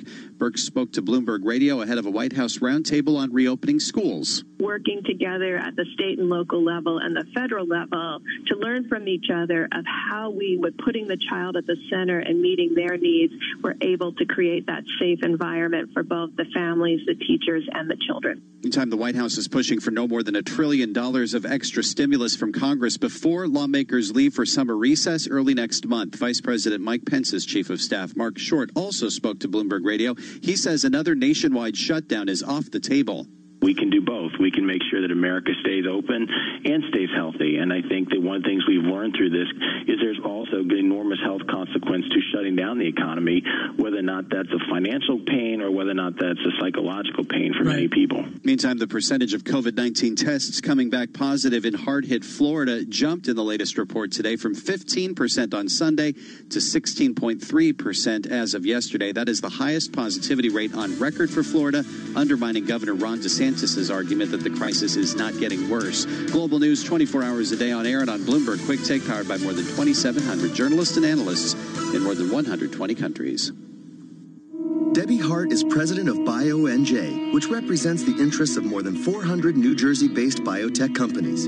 She's also a strong voice in the biotech sector, supporting research universities like New Jersey Institute of Technology. She sees NJIT as a valuable partner in attracting venture capital and biotech startups to the Garden State. So the number one reason that companies come here to New Jersey for the biotech industry is for our talent. We estimate that there were about 30 biotech companies in the early 90s in New Jersey, about 80 in 1998. Today there are more than 400. And that growth continues, and it's come from every possible angle. Other countries, other states, they've spun out of our academic institutions as well as our biotech and our pharma companies, and we expect that growth to continue long into the future. And NJIT is a pipeline for talent, for companies, for entrepreneurs to do that important work. NJIT, New Jersey Institute of Technology. Learn more at njit.edu. President of the Jewish Communal Fund, Zoya Raines, and her husband, Robert Friedman, Jewish activists and philanthropists, talk about why they chose the Jewish Communal Fund for their charitable giving. As very busy working parents, we wanted to focus more on the charity part of it and wanted to focus more on our children and less on the administration. The Jewish Communal Fund is one of the oldest and largest donor-advised funds, but at the same time, they're totally up to date and have state-of-the-art systems for us to access and manage our contributions online. The assets in our fund at the JCF grow tax-free, so we can generate more charitable dollars to support the charities that we care about most. Let JCF minimize your taxes and maximize your charitable giving. We're incredibly passionate about our charity, and the JCF allows us to focus more on the charity and less on the administration and the headaches. For more information about Jewish Communal Fund, visit our website at jcfny.org and request a new fund kit. If trying to figure out the future... The big Volkswagen event is now on. If you're after a new Volkswagen, we offer to pay your first 3 months finance payments and an additional £500 to £1,000 contribution to your deposit at 3.8% APR representative. Hello, sir. Do any take your fancy? Well, yes, a new Golf or T-Cross. A Tiguan. No, Passat. Oh, I need to sit down. Here, have a seat. The big Volkswagen event. With every type of car on offer, you may have trouble choosing. With Solutions Personal Contract Plan until 12th of July excludes e-Golf at participating retailers only. Minimum 46 months to receive 3 months finance payments. Indemnities may be required. Volkswagen Finance. Contact your local retailer to book an appointment. Hey, I'm Robin, one of the tech experts here to help you at Curry's PC World. I'm not just a voice on the radio. You can now come into your local store and talk tech with a human being like me. Just the news you needed this afternoon. We've put all the right measures in place to help you again safely in your local Staples Corner store. The tech experts are back in town, so come in and talk laptops and washing machines or fridges and TVs. And welcome back to your local Curry's PC World. At Halfords, we're here to get you where you want to be. Why not get road ready with a free car check worth £15 at all our stores and garages? With 25,000 weekly slots available at 700 locations, you can count on us to get you safely back on the road. Or even back beside the seaside. From MOTs to tyre fittings, there's no job too big or too small. Halfords, for life's journeys. Eurotunnel Le Shuttle is a safer way to get to France and beyond, with social distancing built in. There's no scrum at security, hanging around for your bags, or shouldering strangers in your seat. With Eurotunnel Le Shuttle, simply drive on at Folkestone and stay in your car, comfortably. Then drive off 35 minutes later. Stay safe. Go Tunnel, Eurotunnel Le Shuttle, a safer way to France and beyond. So I often struggled at school. Once, when we had a maths test, I looked around the room and everyone was just doing it. And I couldn't, and I began to cry. But my teacher came over and said, it might look like one big problem, but it's just a handful of small ones, and you can deal with that. I hear her voice in my head for every problem I face to this day. Teaching. Every lesson shapes a life. You could get £26,000 tax-free to train as a teacher. Subject to eligibility, selected subjects only. Search Get Into Teaching. So, you've been holed up for a while. Not in here! The place has got a little, let's say, lived in. At Wix, we'll create your dream kitchen or bathroom from design to show-off ready. And to keep everything safe, you can book a free virtual design appointment. Plus, now there's up to 50% off showroom kitchen units. Cure your house embarrassment safely with Wix. For more offer details, see wix.co.uk. In line with government guidelines, face coverings are now compulsory on public transport. At Asda, you can get a 4-pack of Prima disposable face coverings for £2.80, or a 2-pack of washable face coverings from £2.50. Asda, we're all in this together. Selected stores subject to availability. With millions of podcasts dropping new episodes all the time, how do you keep up with all your favorites? TuneIn makes it easy. Simply head to the home screen and find your new episode section to see the latest editions. At Bloomberg.com, the Bloomberg Business app, and at Bloomberg Quick Take. This is a Bloomberg Business Flash. Sponsored by Witham, a forward-thinking advisory and accounting firm helping clients to be in a position of strength in the new reality of business. Learn about their innovative solutions by visiting Witham.com. Stocks trade mixed with gains in tech shares blunting the weakness in airlines and hotels amid signs the world's economy still has a long way to go to get anywhere near back on track. Let's take a look at the numbers. The S&P is currently little change, down 1. The Dow is down 0.6%, down 165, and the Nasdaq is up 0.5%, up 55. The 10-year is up 1/32 with a yield of 0.67%. West Texas Intermediate crude oil is up 0.5% at $40.85 a barrel, with COMEX gold up 0.8% at $18.0760 an ounce. The dollar yen stands at 107.53. The euro is $1.1299, and the British pound $1.2579. Copper has erased its losses for the year as pandemic-related disruptions tighten supplies as demand recovers. Thousands of workers have fallen ill in Chile, which accounts for more than a quarter of global copper supply amid a nationwide surge in infections. Meanwhile, demand is returning, led by signs of economic recovery and improving factory data in China. That is a Bloomberg Business Flash. I'm Greg Jarrett. Bloomberg Opinion, informed perspectives, and expert data-driven commentary on breaking news. Online schooling has failed. American schools need to reopen in the fall. That's the contention of our next guest. Andrea Gabor is Bloomberg Chair of Business Journalism at Baruch College in the city of New York. Also the author of After the Education Wars, How Smart Schools Upend the Business of Reform. Andrea, thanks so much for joining. If there's a risk of children getting COVID-19 in the classroom, how could anybody send their kid back into the classroom?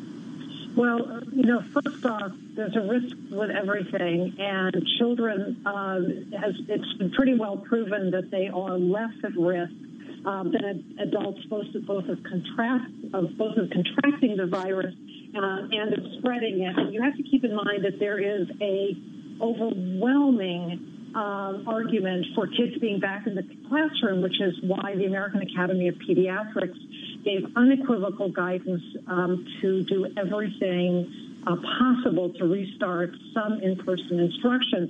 And by the way, it's also why doing this in a very measured and thoughtful way that is really thinking through the parameters of everything from what does the classroom look like to how do you load school buses is also extremely important.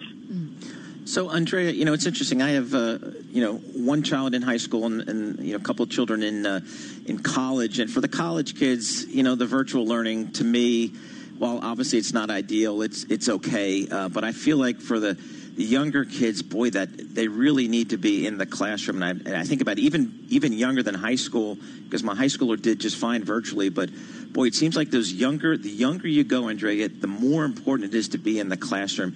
Is that kind of what the data is suggesting? Oh, absolutely. And, Carol Burris, who is a award-winning New York State principal, I quote her in the article, and, she is just unequivocal, and so is the data that small children, they need to stay away from screens. And they really can't learn that way. And I'll tell you, I'm a college professor. It's hard even at the college level to engage older young adults. And, there's going to be a cohort of high school kids and college kids who function well online. Okay, there is a cohort that does that well. But my guess is, and I don't know the data on this, that the majority don't, that they don't learn quite as well, even when things are really well thought out. And keep in mind that the pandemic caused this sudden shift without any preparation at all. And we have vast swaths of the country, both in poor neighborhoods in cities and in rural areas throughout the South and the West, where Internet access is really practically non-existent, where kids either don't have access to Internet or don't have access to electronic devices. So it's incredibly problematic. And as you say, for small children, it is really pedagogically a disaster. Is there an intelligent way of doing this that you've seen laid out by any state in the Union, Andrea? I mean, obviously there would have to be, certain groups on certain days. Maybe the teachers also have to rotate. But has anybody come up with a good plan? Okay, so we're not really going to know until they put these plans into action. I mean, it is sort of building the airplane while you're flying in the air. Interestingly, California and New Jersey have put out, actually a lot of states have put out guidance. I've looked fairly closely at California and New Jersey, and they're really thoughtful. They propose things like students meeting, 2 days a week in person, 2 days a week at home to, again, achieve that social distancing. They propose literally very fine-grained suggestions for how you load and unload school buses. New Jersey suggests, for example, that every school set up a pandemic response team to sort of centralize and expedite any kind of COVID-19 decision-making. And they go on to say that these teams have to be very representative and include teachers and parents and staff, right? Because you need the input from all those groups. But in fact, I think one lesson we're probably going to come away with is that for this to work, because we've already seen teachers' unions pushing back, for this to work, you have to engage the teachers, you have to engage the parents, the staff. And as I was writing this piece, one of the things that just kept hammering at my brain is that teachers and educators, and I consider myself among them, are essential workers. If nurses are essential workers and grocery delivery people and slaughterhouse workers are essential, then teachers really are essential workers. And the challenge then becomes, how do you begin to bring back some in-person education safely? And, of course, there's a larger societal question, which I think you can get into in the article, which is, do we want to open up schools for in-person instruction or bars, right? I mean, if bars are spreading the pandemic, then maybe we should be keeping bars closed and trying to open schools. So we really as a society need to think about what our priorities are. Andrea, just broadly speaking, how are the teachers feeling about the whole concept of going back to school? Are they supportive of it if it can be done safely, or are they just saying, listen, I'm just not that comfortable with it? Look, I think there are a lot of teachers, and we're hearing a lot of squeaky wheels who are saying, no, it's not safe, we shouldn't go back.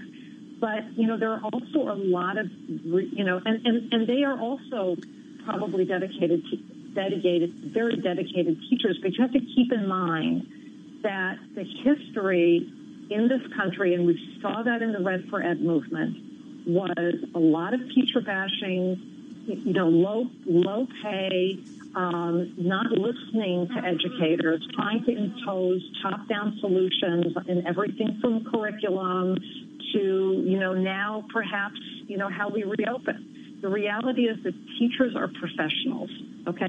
There are risks associated with reopening. And if you want to do this in a smart way, you're going to have to engage teachers in the solution. And teachers are going to have to be part of that solution, as are unions. So I think there's probably a mix of how teachers feel about this. Yep. They have to be part of the solution. Have to be part of the solution. Andrea Gabor, thank you so much for joining us. Andrea is a Bloomberg Chair of Business Journalism at Brew College of the City University of New York. Also a Bloomberg Opinion contributor, and we welcome her thoughts as we think about reopening the schools in the fall. And that is obviously a huge issue for everyone out there as they think about reopening the economy. You got to reopen the schools, but you have to do it safely. Coming up, Bloomberg Balance of Power with David Weston. Coming up in just moments. This is Bloomberg. In addition to Bloomberg Radio, you can catch the latest news and biggest newsmakers on Bloomberg Television. Look for us on DirecTV Channel 353 or check your local listings. In this pandemic, everyone wants... Hey, I'm Robin, one of the tech experts here to help you at Curry's PC World. I'm not just a voice on the radio. You can now come into your local store and talk tech with a human being like me. Just the news you needed this afternoon. We've put all the right measures in place to help you again safely in your local Staples Corner store. The tech experts are back in town, so come in and see if that vacuum can take care of your well-trodden home. And welcome back to your local Curry's PC World. Decisions. Clearing. Isn't it great? So much choice. But hey, listening to me on your desktop isn't getting anything done. You need to take this Tuesday afternoon by the scruff of the neck.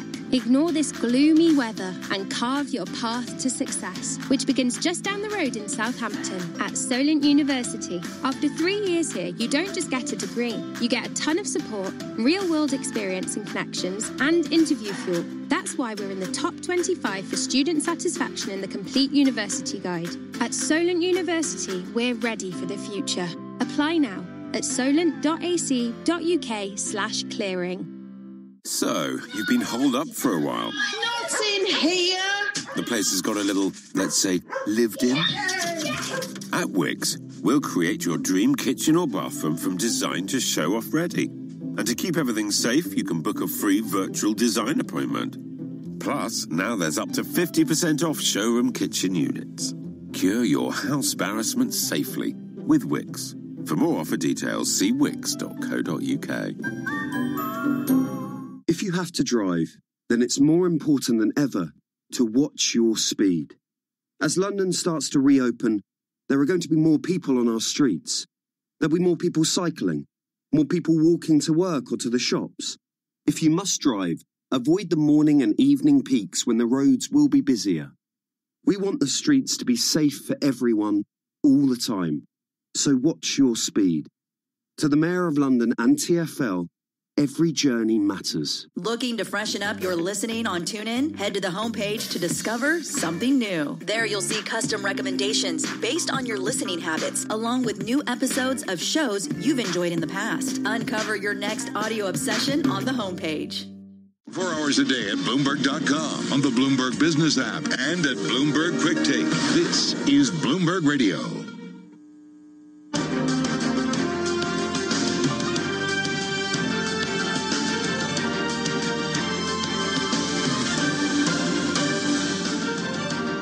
From New York to our TV and radio audiences worldwide, welcome to Balance of Power, where the world of politics meets the world of business. We start once again today with Kaylee Lyons for a report on the market. So, Kaylee, taking a little money off the table today after that nice run-up yesterday? Yeah, it's been a bit of a mixed session, David. We've seen some fluctuations. Basically, what this looks like to me is a market that is very seriously weighing the perhaps rollback in the recovery and reopening story as we see virus cases rise. That is putting a bit of a dent into risk appetite, but we're being carried largely by the mega cap tech names. You're seeing that reflected in the fact that the NASDAQ is outperforming to a large degree. It's up by about 0.5%. The S&P 500 was brought higher by some of those big tech names earlier in the session. It is right now down by less than 0.1%. Where the underperformance is coming in is the Dow Jones Industrial Average. Those industrial names, of course, more cyclically, economically sensitive, and then small caps as well as they're domestically focused. The stocks that aren't as sensitive to that economic story are the likes of Apple and Microsoft, high growth names that have very strong balance sheets, a lot of cash on hand, and we're seeing continued investor preference for these stocks. Both Apple and Microsoft hit fresh records today. Interestingly, Amazon did earlier today too. It is now actually lower by about 0.4% on news about the launch of Walmart Plus, which is its rival to compete with Amazon Prime. But longer term, all of these are stocks that have widely outperformed the broader market this year and have contributed the largest chunk on a points basis to the gains we've seen so far. And they're really all that's holding us up in today's session as well, David. Just what we need is one more streaming service. Do you have a sense, Kaylee, of how much of this might be attributable to the strength or the weakness of the dollar? What's the dollar doing? Because there's some perception right now that maybe some countries like in Europe and in Asia are doing a better job than we are on COVID-19. Well, on the dollar today, it really is roughly flat. It has been a pretty interesting proxy for risk appetite. You're not really seeing that reflected today. But to your point about Europe and China and the kind of outperformance we have seen in some of those markets as they're interpreted as perhaps having a superior response to the virus than the U.S. has had, I would note that they're really, China to a certain degree, but not Europe. They don't have big tech.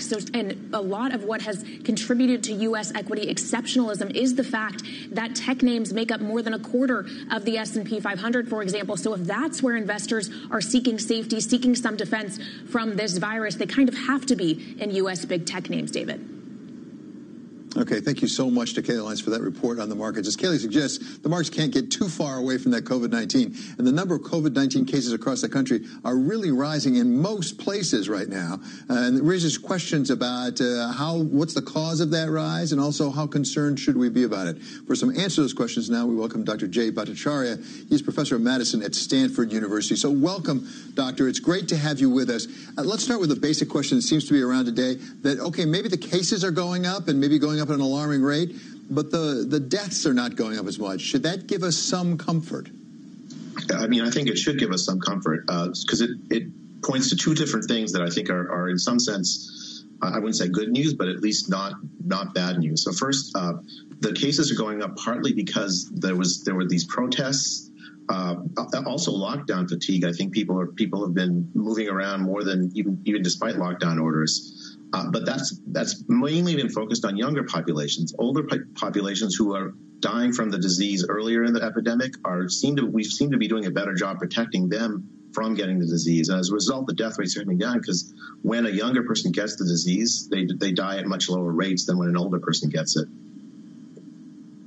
Are we improving the treatment as well? I mean, is that helping some to keep more people alive who actually contract the disease? Yeah, I think we've learned a lot in the last few months. I mean, obviously, there's no cure and there's no vaccine, so we still have a long way to go. But I think for people who are being treated in the hospital, we're better at managing them. We're better at using things like steroid therapy, ventilators. There are these innovative newer technologies like extracorporeal membrane oxygenation, ECMO, which is a way to provide oxygen without having to do a ventilation. Expensive, but for severe cases, really potentially effective. So I think we've learned a lot about treating patients, and we're doing better at it. Doctor, you mentioned vaccine, and everybody is hoping for that vaccine sooner rather than later. At the same time, we heard from Dr. Fauci yesterday, who was a little cautious about it, said, okay, if and when we get a vaccine, don't count on it being like the measles vaccine where you take it once, it all goes away. It may be a little more complicated than that. Do you agree with that? Did that come as a surprise to you? No, I think that caution is warranted. We don't have a coronavirus vaccine for any other of the coronaviruses.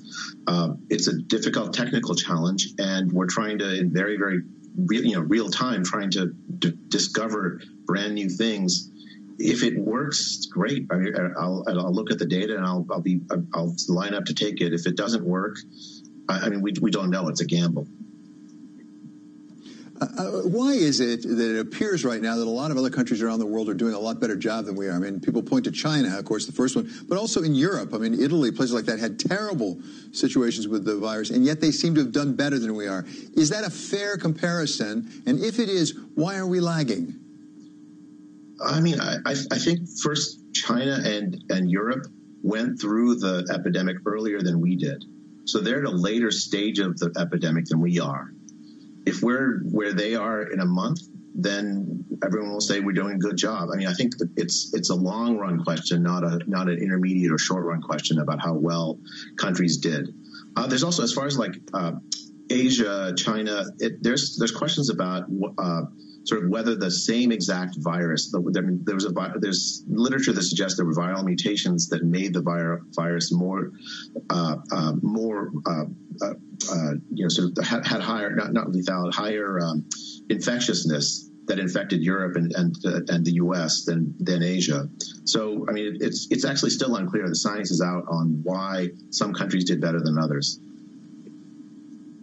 So, Doctor, one of the things that a lot of Americans are looking forward at right now, maybe not to, but at, is school reopening in the fall, whether it's higher education like Stanford, for example, or public schools. We talked with Deborah Birx, the doctor who is the senior advisor to the White House, about what we could do to keep schools safe. This is what she told Bloomberg earlier today.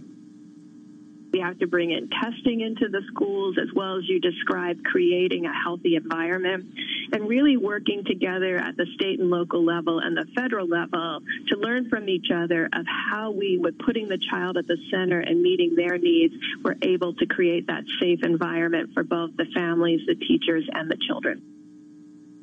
So a safe environment, that certainly sounds good, Doctor. Is that doable as a practical matter? I mean, what will that take for us to have a safe environment for the schools come fall? I think it's doable. I mean, I think other countries have started to reopen their schools, partly on the strength of scientific evidence that suggests that children are much less likely to pass on the virus to adults when they get it, and that of course, the kids are face much lower risk from the virus. It is absolutely not just doable, but absolutely vital, because our children's education isn't just our children's education; it's our future. It's their future, and in a sense, we need to develop ways so that we don't rob them of something that we owe them, which is a good education. I think as far as safe schools, I think testing teachers and kids is a good idea. I think thinking of ways to maintain social distancing is a good idea. Masks will be tough, I think, in primary schools, because I've had little children, and having the idea of them they lose their jackets all the time. Will they lose their masks when they go to school? I think that'll be more difficult. But I think we're innovative and creative, and I think throughout the country, I think people will discover new ways of keeping people safe, keeping kids safe, and the teachers safe as we reopen the schools. Dr. Bhattacharya, has Stanford announced its plans for the fall? We heard, I think, from Harvard and Princeton yesterday, they're going to have severe restrictions on capacity, that, people will come back, but boy, not all at the same time, and they won't be there all the time. Yeah, so Stanford has less restrictive plans than what I understand Harvard is doing. So Stanford's plans involve having 2 out of the 4 classes on campus every quarter. Many of the classes, probably the majority of them, will be online, through video conferencing. But there will be some in-person classes. Especially, I think lab classes will be impossible to run, unless you are actually there in person. So I think there's a mix. As I say, I think we're going to think of innovative ways to protect our kids while giving the kids the education they deserve.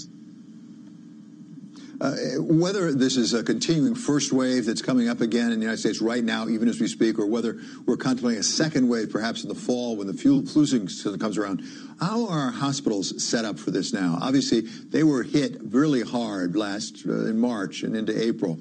Are we in better position now to deal with a second wave or a continuation, an exacerbation of the first wave? I mean, this is something I've worried a lot about. I think the first wave, what happened was many hospitals essentially were shut down. They were empty while waiting for the. I mean, it's not in New York in some places, but in most of the country, and that created a lot of financial pressure. So the hope is that we can keep these hospital systems going that face this financial pressure of being empty for extended periods of time, so that when the second wave hits, I don't even call it the third wave. We're kind of going through the second wave now. That when that wave hits, the hospital systems are working and functioning. I think in some ways, though, we are better at expanding capacity. I worry about places like Arizona and Houston, and even to some extent LA, where we're seeing big surges in hospitalization. But I'm not seeing evidence as yet of the kind of overwhelming that we saw in Bergamo. We're not seeing expansions in infections that occur at hospitals that are indicative of a system being overwhelmed. And I think patients are, for the most part, getting care. I think there are hotspots we absolutely need to be wary of and make sure that we provide support to. Okay, Doctor, thank you so very much for being with us. That was truly helpful. That's Dr. Jay Bhattacharya. He is professor of medicine at Stanford University. And coming up here, we're going to talk to the Lieutenant Governor of the state of New York, Kathy Hochul, about what we're doing to try to make sure we don't backslide. That's coming up next on Balance of Power on Bloomberg Television and on radio.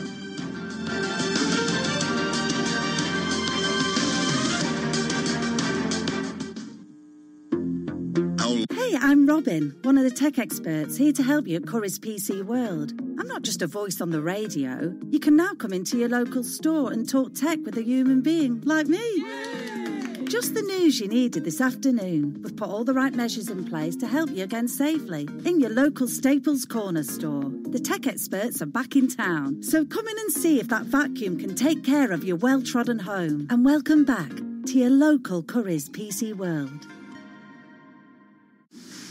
At Halfords, we're here to get you where you want to be. We fit car tyres for over 500,000 customers every year. We could fit yours at one of over 350 garages, or even on your driveway with our mobile experts, which means you can safely hit the road again and surprise that special someone. Happy birthday! From tyre fittings to MOTs, there really is no job too big or too small. Halfords, for life's journeys. 24 hours a day at Bloomberg.com, the Bloomberg Business app, and at Bloomberg Quick Take. This is a Bloomberg Business Flash.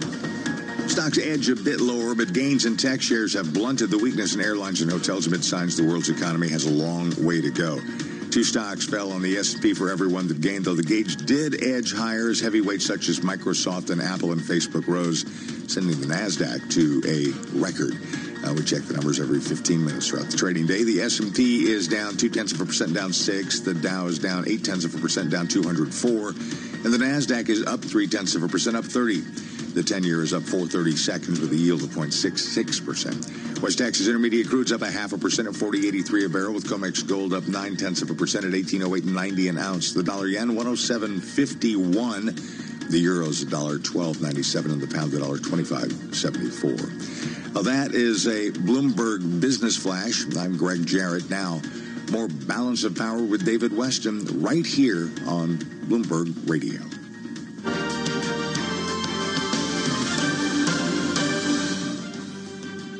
This is Balance of Power on Bloomberg Television and Radio. I'm David Weston. It's time now for First Word News, and for that we go to Mark Crumpton. David, thank you. The president of Brazil, Jair Bolsonaro, has tested positive for the coronavirus. President Bolsonaro told CNN Brazil that he's taking hydroxychloroquine and that he's feeling fine. The 65-year-old president, who during his campaign to reopen the economy called the virus, quote, just a little flu, has repeatedly disobeyed medical recommendations to avoid contamination, mingling in crowds without a face mask and giving people handshakes. Brazil has become a global hotspot for the virus, second only to the United States in cases and deaths.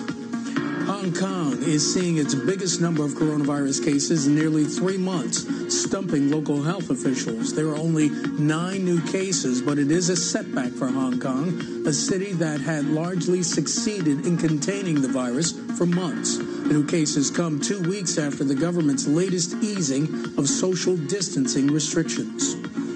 The White House wants Congress to pass another stimulus package by the first week in August before lawmakers head home for their annual summer recess. That's according to Vice President Pence's Chief of Staff, Mark Short, who also tells Bloomberg the president wants to keep the cost at $1 trillion or less.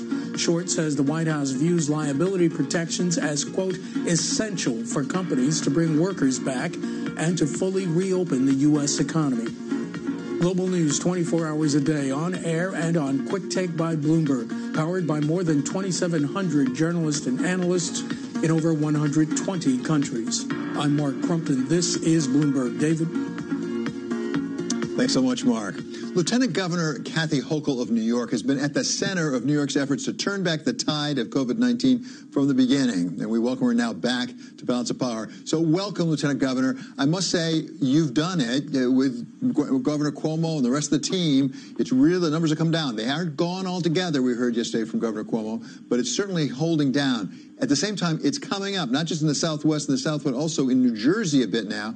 What can we do to make sure we don't go back to the bad old days? Well, thank you for having me back on the show again, David. And yes, the bad old days, that was a trip to hell and back, and we'd never want to revisit that road trip again. And the governor has talked about how we scaled the mountain, and we have come down to the other side of the mountain. And the last thing we want to do is actually turn that into a mountain range where we have to start heading up again. But to answer your question, what we can do, we have been on a very thoughtful path to slowly reopen the economy based on the health metrics of each of the regions. We didn't do a one-size-fits-all for the state. We have identified the fact that there is many parts of New York State that could reopen. In fact, you could have indoor dining and most services provided outside New York City. New York City, as you know, we went to phase 3 just yesterday, but eliminated indoor dining because it is a risk that we don't want to take. So we're going to continue following the science, the data, the experts, and not making decisions based on emotion or politics or whatever you get up in the morning and you want to do and say, well, let's reopen. And we respect that. And that is why New York has been very successful. Plus, we also have the travel quarantine of 19 states now because we have to protect New Yorkers. They have sacrificed too long and hard to have any reversal of our position now. And it's risky. It is a very risky situation. We still feel vulnerable. And we're going to protect the progress that we've made. Let's talk about that quarantine and some numbers here. As I say, adjoining New Jersey reported, Governor Murphy reported yesterday, they've gone up above 1 on that classic R0 number, which means it's spreading in there.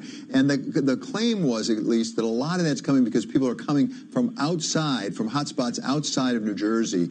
How can New York effectively enforce that quarantine against all those states where there are hotspots? We hear all sorts of anecdotal stories about people coming from Florida, South Carolina, Arizona. What you have is a situation where many New Yorkers, they have homes in warmer climates. They start making their return from Arizona and Florida, usually in May or June. They may have stayed a little bit longer this year, but even in some rural parts of New York State, I've been managing the reopening around the Buffalo area particularly, some very small communities that had no cases whatsoever. It turns out that these snowbirds brought it back from Florida. But it's a complicated response to try and manage this. We are identifying people flying in from these states at the airports, letting them know the warnings. They're very much aware of their responsibility to quarantine literally for 2 weeks upon their arrival. and people driving here, I think there's a lot of self-reporting. People understand our rules, but also there are neighbors who are going to be saying, well, I see my neighbors back from Florida, and I'm seeing them in the grocery store. So we've asked for our local authorities to be involved, but there's just many different ways that we're going to try and enforce this. But it's really important that people adhere to this. Again, New York was the epicenter. The entire globe was watching how we managed this crisis in the early days of March and April and May. And, it's a place we don't want to go back to. It's too excruciatingly painful to think about what we came through, and we have to do everything in our power to protect that progress. And so other states are a risk to us, and you even think about places like Texas, where the leadership, the lieutenant governor, is very cavalier about their response and saying they're going to ignore Dr. Fauci. I mean, really, he's one of the few people we trust and listen to in Washington on this. I mean, where are we going with that? So there's a lot that's going on outside New York, and, we can't just seal it up and protect it, but we'd like to, because New Yorkers have they've gone too far, they've sacrificed too much, and we're not going backwards. As you say, Kathy, it is both complicated and painful. If that's not enough, let me inject another complicated, painful one, and that is crime. Because as a combination, perhaps, of people being pent up so long and wanting to get outside, also the aftermath of George Floyd and the demonstrations and some of the real concerns about policing. How do we strike the right balance, particularly in New York City? Because there has been a noticeable uptick in crime here. What is the right way to get the balance of effective policing, human policing, that it respects people in a time of COVID-19 and some of the real unrest? You're absolutely right. We're sort of experiencing a toxic brew right now, where you have the fatigue from having to endure the pandemic, where people literally lost their jobs, or if they're frontline workers, the stress they have of putting on their uniform and running into the heat of battle every day, and when they come home, are they going to infect their family? So the human emotions have been raw through this. It's been so challenging for New Yorkers. Fireworks every single night, and then the protests associated with the legitimate fight for police reform, and the governor has been a champion of this from way before this, but has positioned New York State in a leadership role where others are looking to us for what we've accomplished here. And then there's just this inherent tension. You lost your job, there's stress, there's a lot of noise, there's a lot of anxiety, and the violence is escalating. The governor has offered to work with the local police department, the NYPD, and bring in the resources of the state police to assist, working with district attorneys, and we are lending the full support of New York State to try and get that very volatile situation under control. Again, we just want to get back to normal, but normal's not going to happen while there's still a pandemic, and we're just constantly asking New Yorkers to do more. Can you hold on a little bit longer? And okay, now you can get your hair cut, but you can't eat in a restaurant. You can't go to the gym yet. They have to continue doing this. They have to keep wearing the mask. They have to keep social distancing to make sure we don't slide backwards. But when you think about what we've asked them to do over these months, it's understandable why there's such incredible tension right now in the city of New York. Yeah, nobody said you had an easy job. I think it's fair to say that is Lieutenant Governor Kathy Hochul of the state of New York. And coming up on this program, we're going to sit down with Wes Moore. He's the head of Robin Hood Foundation, fighting poverty, but also has a powerful new book out on the question of policing and inequality of America. That's coming up on Balance of Power on Bloomberg Television and on radio.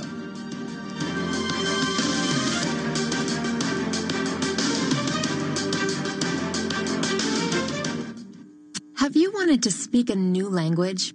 Decisions. Clearing. Isn't it great? So much choice. But hey, listening to me on your desktop isn't getting anything done. You need to take this Tuesday afternoon by the scruff of the neck. Ignore this gloomy weather and carve your path to success, which begins just down the road in Southampton at Solent University. After 3 years here, you don't just get a degree. You get a ton of support, real-world experience and connections, and interview fuel. That's why we're in the top 25 for student satisfaction in the Complete University Guide. At Solent University, we're ready for the future. Apply now at solent.ac.uk/clearing. At Halfords, we're here to get you where you want to be. We can replace your battery at over 700 stores and garages, or even at your home or work with our mobile experts, so you can enjoy an engine that starts first time, every time, and start enjoying the open road again. Are we nearly there yet? From battery replacements to tyre fittings to MOTs, there really is no job too big or too small. Halfords, for life's journeys. In line with government guidelines, face coverings are now compulsory on public transport. At Asda, you can get a 4-pack of Prima disposable face coverings for £2.80, or a 2-pack of washable face coverings from £2.50. Asda, we're all in this together. Selected stores subject to availability. I was offered one. I was offered one. Were you? Yeah, I was offered one too. 1 2 1 2. I was offered one. I was offered one. Don't take our word for it. 9 out of 10 people said they were offered a great value deal with O2. Get yours today, in-store, online, or by phone. I was offered one too. O2 Retail Exit Survey 309 of 348 agreed with the statement. O2 offered me a great value deal. For full verification, see o2.co.uk/terms.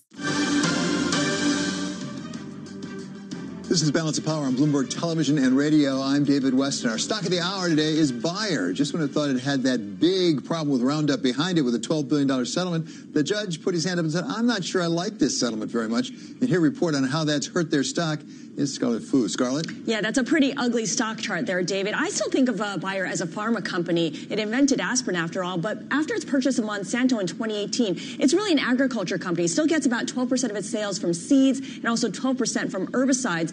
And that is haunting Bayer right now because it's trapped in this legal mess tied to claims that Roundup causes cancer. There have been 3 jury trials held in the last 2 years, and the company lost all 3 and is appealing those cases. Back to June, where there was that breakthrough, Bayer agreeing to pay almost $11 billion to settle 100,000 lawsuits, the largest settlement in pharma history. This week, the judge who oversaw that litigation expressed doubt about one part of the settlement, which is Bayer's proposal to deal with future claims. It's really unique here because Bayer's going to set up an independent scientific panel to determine whether Roundup causes cancer, rather than leave that decision to independent judges and juries. And if the panel finds there's no link, class members can't move forward with their suits. If the panel says there is a link, then future Roundup users can proceed with their suits. So the judge is saying that this is problematic, and he says he's tentatively inclined to reject it, David. If he rejects it, does that make the whole settlement go away? Yeah, that's the big question here. And what we understand right now is that it does not jeopardize that initial settlement of almost $12 billion. So the 100,000 cases is not put into jeopardy, but it really reinforces concern among investors that Bayer just can't get past the mountain of litigation and resolve this once and for all. From an investor point of view, the Monsanto purchase has been terrible. Within the first year of its purchase, Bayer's stock fell by almost half. It had to take drastic action. It cut 12,000 jobs. It had to sell the animal health business, big brands including Coppertone and Dr. Scholl's. And by March, its market cap was less than the $63 billion it spent to buy Monsanto. So that just gives you a sense of the pain involved there. Okay. Thank you so much to Scarlett Fu. Coming up here on Balance of Power, we get to talk with Wes Moore, the head of the Robin Hood Foundation. This is Bloomberg.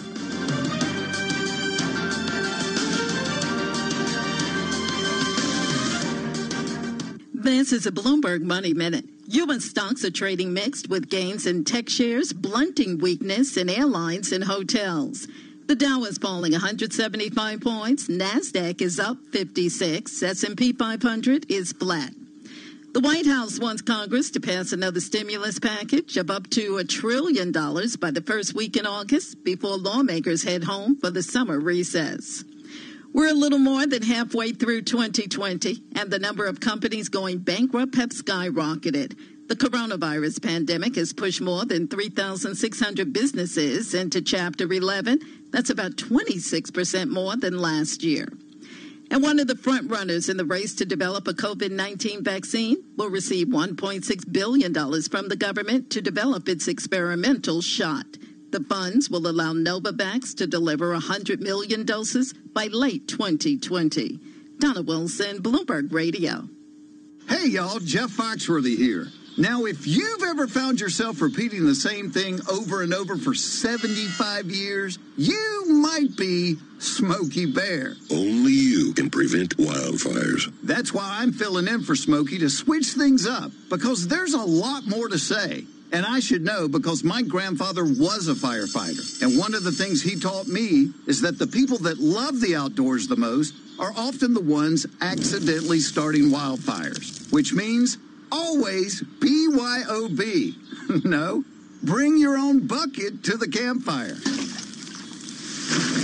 And be extra careful with things like burning yard trimmings. Don't just walk away, or chances are you might be starting a wildfire. So for the love of the outdoors, go to SmokeyBear.com to learn more about wildfire prevention. Brought to you by the U.S. Forest Service, your state forester, and the Ad Council. The average time a resume spends on an HR manager's desk is 7 seconds, and most of them are tossed aside. Now imagine if one of those resumes belonged to Yasmin, who was living in a shelter, juggling 3 jobs. I had to be resilient. That's something that you can't teach. We rely so much on a resume, yet it could never tell the full story of someone who had to be independent and take initiative, and that's how I handle every project I get. Discover new ways to develop great talent at gradsoflife.org. Brought to you by Grads of Life and the Ad Council. Gathering world-renowned experts takes effort. We have the perfect person. Asking them the right questions takes Carol Masser and Jason Kelly. Is this possibly early indications of a second wave? Bloomberg Business Week. Silicon Valley will be forever changed by this pandemic. What's your take? Are they paying off their balances? Weekday afternoons at 2 Eastern. That is a significant shift. On Bloomberg Radio, the Bloomberg Business app, and BloombergRadio.com. Bloomberg, the world is listening.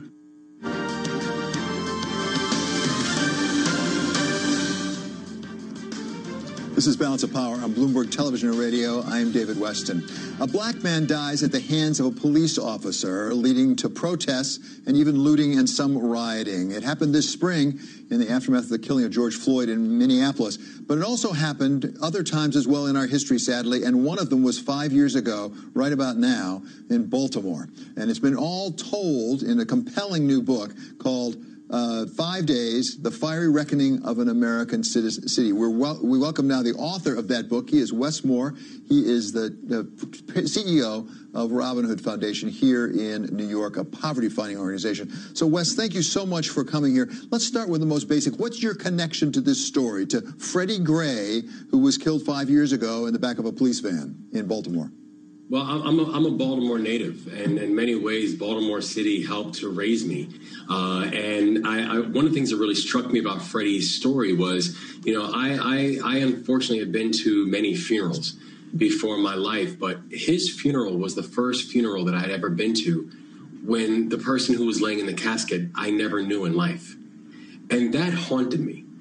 Because Freddie Gray's funeral was a big deal in Baltimore. But then the thing that really helped to trigger wanting to write this book and tell this story was not just the horror of his death, but in many ways the horror of his life. And that's what I wanted to uncover.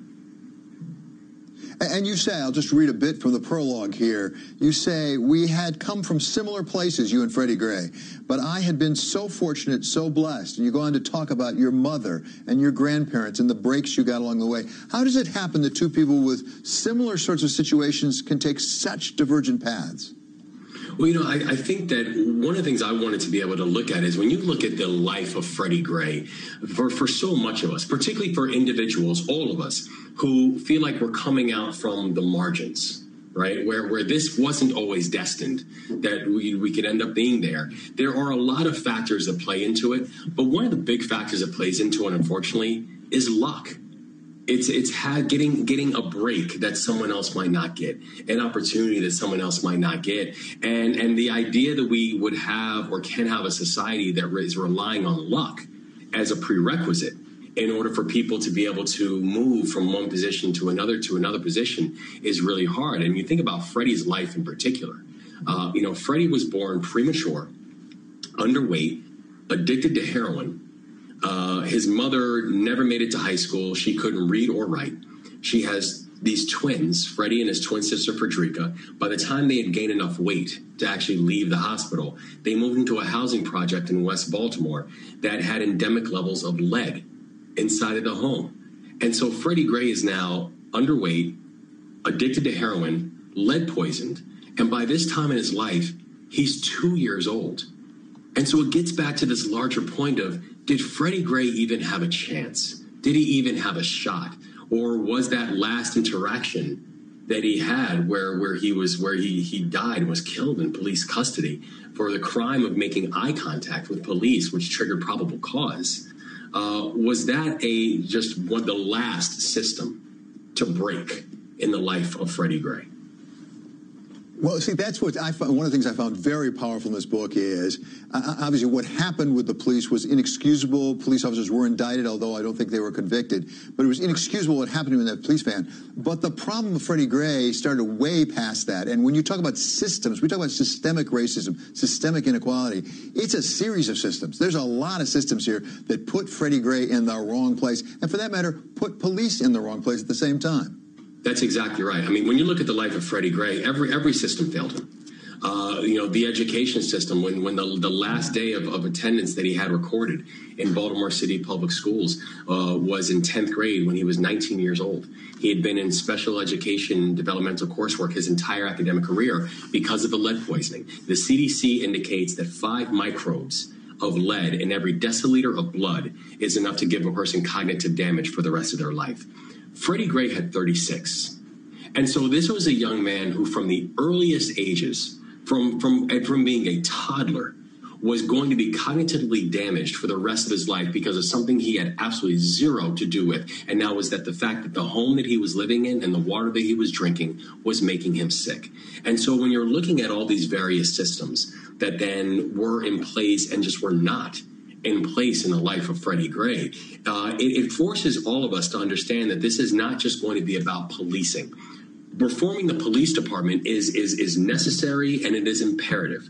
However, we also have to understand that the amount of systems and the amount of touches that Freddie Gray had in broken systems throughout led to the idea that last interaction with the broken system, with that one broken system, was just kind of a continuation of a lot of the larger life challenges that he was facing. And I want to take us through some of the concrete steps, because you have concrete steps in your book that should be taken. But before that, this is a story about Freddie Gray, but it's also the story about 8 other individuals. It's a really interesting, compelling way to tell this story, sort of Rashomon, from different people's points of view at the time over those critical 5 days where really Baltimore was on fire. Give us a sense of some of those characters that you identify. I tell you, David, it was one of the things that I absolutely loved about this story, because if Baltimore is one thing, it's full of characters. And I was hearing it from every single strata of our society about what people thought about what happened and what were the lessons learned. And so I really wanted to then take some of those conversations that I was having personally with people and share them with the world. And so I broke it down to these 8 characters, a police major who grew up in West Baltimore, who was having conversations with me where he said he's one of the highest ranking African Americans on the police force, but he was having conversation with me and he would say, I know that none of my colleagues woke up that morning with homicide in their mind, but I also know for the kids in West Baltimore why they don't believe me. A woman who lost her brother to police violence just 18 months earlier in Baltimore City, and who was loving the fact that Baltimore was rising up and Baltimore was marching and doing something about this, but also is feeling a real sense of frustration because she's basically saying to herself, but where was this when my brother was killed by police? And no one had anything to say. A basketball star turned protester, the son of the owner of the Baltimore Orioles, who's the head of baseball operations. So when the Baltimore Orioles played the Chicago White Sox, and for the first time in baseball history, they played a game and the official attendance was 0 because the city was in a state of emergency, he was one of the final people to make the call and say, I want to play the game even if there's no fans in there, because I want the world to see this. And so by looking at it through these various sets of eyes, by looking at it through people who come up and represent different stratas of our society, we really wanted to show a kaleidoscope of how complex so many of these situations are, but also how it still fundamentally comes down to 2 disparate issues. It's race and it's poverty, and how those 2 beasts have a way of coinciding to create pretty disastrous results if we're not dealing with them. So as you say at the end of your book, we kind of know what the problems are. There's been a lot of studies. The question is, what do you do about it?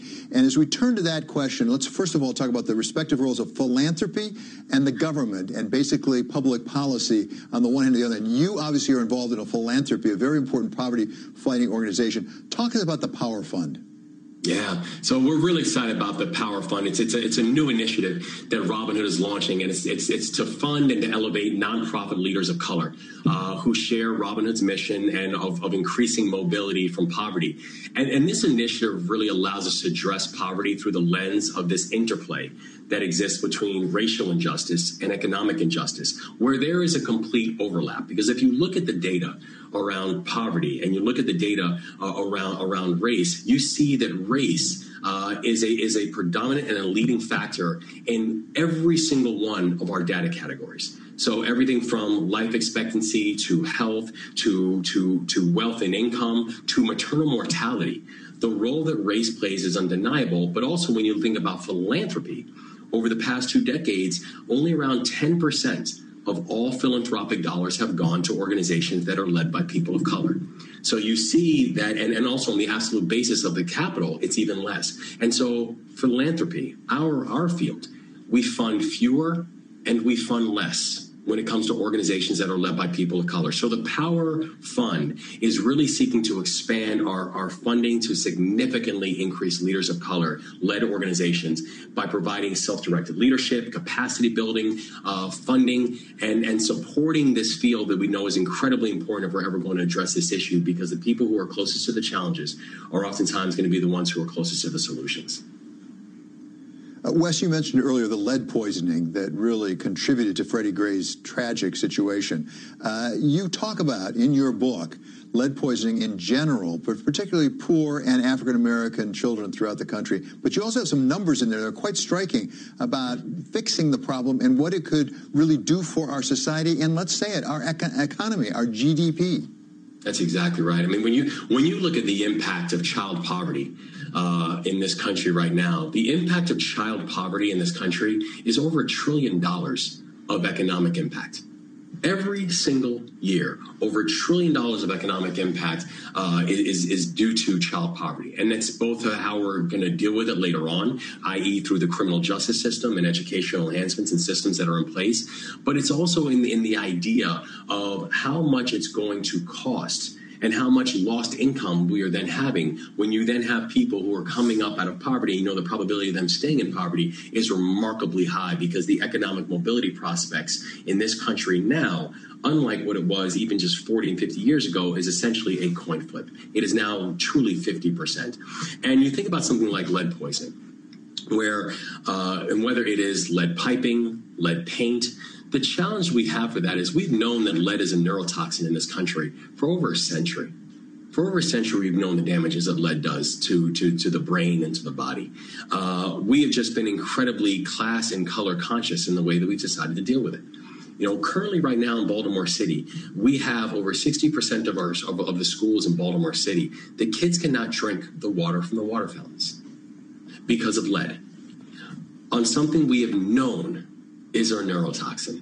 And so it's this type of thing that we as a large society have to have a very clear understanding and a very clear action plan about how are we going to address this. We literally could address this. We could make this country essentially lead-free within a matter of 3 to 5 years if we just put forth the economic effort around it, which is not in any way monstrous or disastrous, but something that's going to have a significant impact on the prospects of our children going forward. Yeah, it sure would fit with an infrastructure bill, wouldn't it? Wes, I really appreciate you being with us. And more than that, appreciate for this great new book that you read. That's Wes Moore.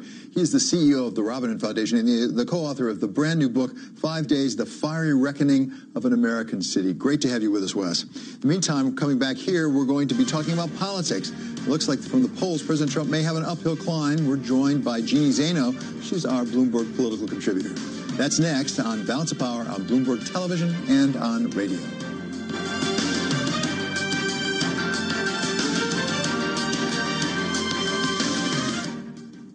Coronavirus. Decisions. Clearing. Isn't it great?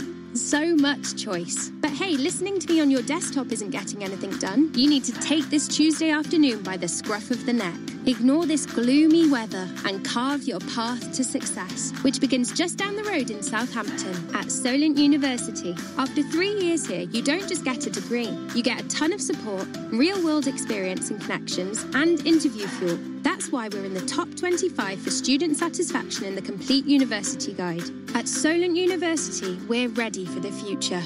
Apply now at solent.ac.uk/clearing. London. Toolstation are here to help get your job safely started and finished, with over 60 branches within the M25. All open with social distancing and contactless click and collect from 5 minutes.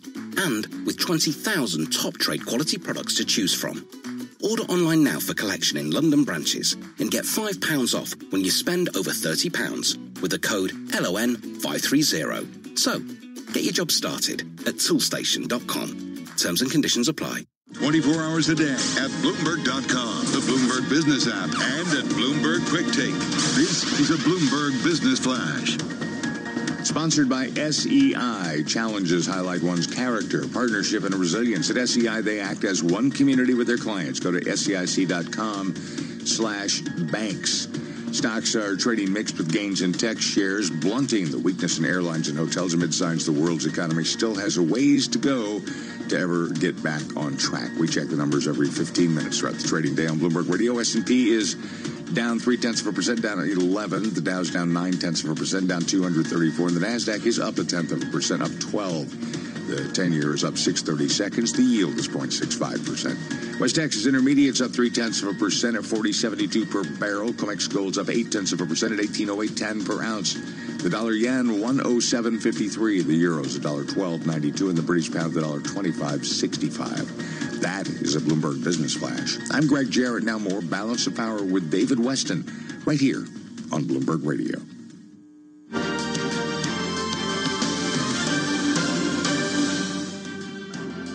This is Balance of Power on Bloomberg Television and Radio. I'm David Weston. Well, the polls have been steadily moving away from President Trump, although we still have another 4 months or so to go to the election. And most recently, Citigroup went out with a survey of 140 top Wall Street fund managers. Really showed a shift, perhaps, on Wall Street, where back in December, 70% said President Trump would be reelected. Now, 62% say it will be President Biden come next January. Welcome now our Bloomberg political contributor, Jeannie Zaino. She's from Iona College, where she teaches political science. Welcome back, Jeannie. Great to have you with us. Take us through the polls as you see them. Is it as bad for President Trump as it looks? Bearing in mind, we've still got 4 months to go. We still have 4 months to go. You know, nationally, we don't look at much of the national polls, but he's about 9 to 10 points behind Biden nationally. I think the real problem for him remains the battleground states. If you look at the top 14, he's only leading in 3. That would be Georgia, Texas, and Florida, and they're only by, and Iowa as well, they're only by 2 to 4 points. So he's got a real challenge on his hands, and so he's going to be traveling later this week, we understand, to Florida. He's got to boost those numbers to New Hampshire. We just saw him out at Mount Rushmore and, of course, Oklahoma. But he's got to be very concerned about these battleground states. And the Citigroup poll you mentioned is very stunning because the very people who 7 months ago felt pretty confident that the president would win, and the numbers historically would have bared that out, now are saying not only can Biden take this thing, but that they may see a Democratic Senate and a House as well. And that would be a really shocking turn of events because the Senate was really expected to remain Republican. And, of course, the policy impact on taxes alone for that kind of shift would be enormous. Yeah, and I want to talk about that issue with the down ballots, it's called, particularly with the Senate. Before that, let's talk about that trip that the president apparently is taking down on Friday to Florida. It's interesting. It appears that he's going down to meet with Central Command to talk about drug enforcement in Latin America. What does that tell us about the issues he wants to fight this campaign on? I guess law and order versus a pandemic that I think is consuming a lot of our attention right now, including in some of the states he needs.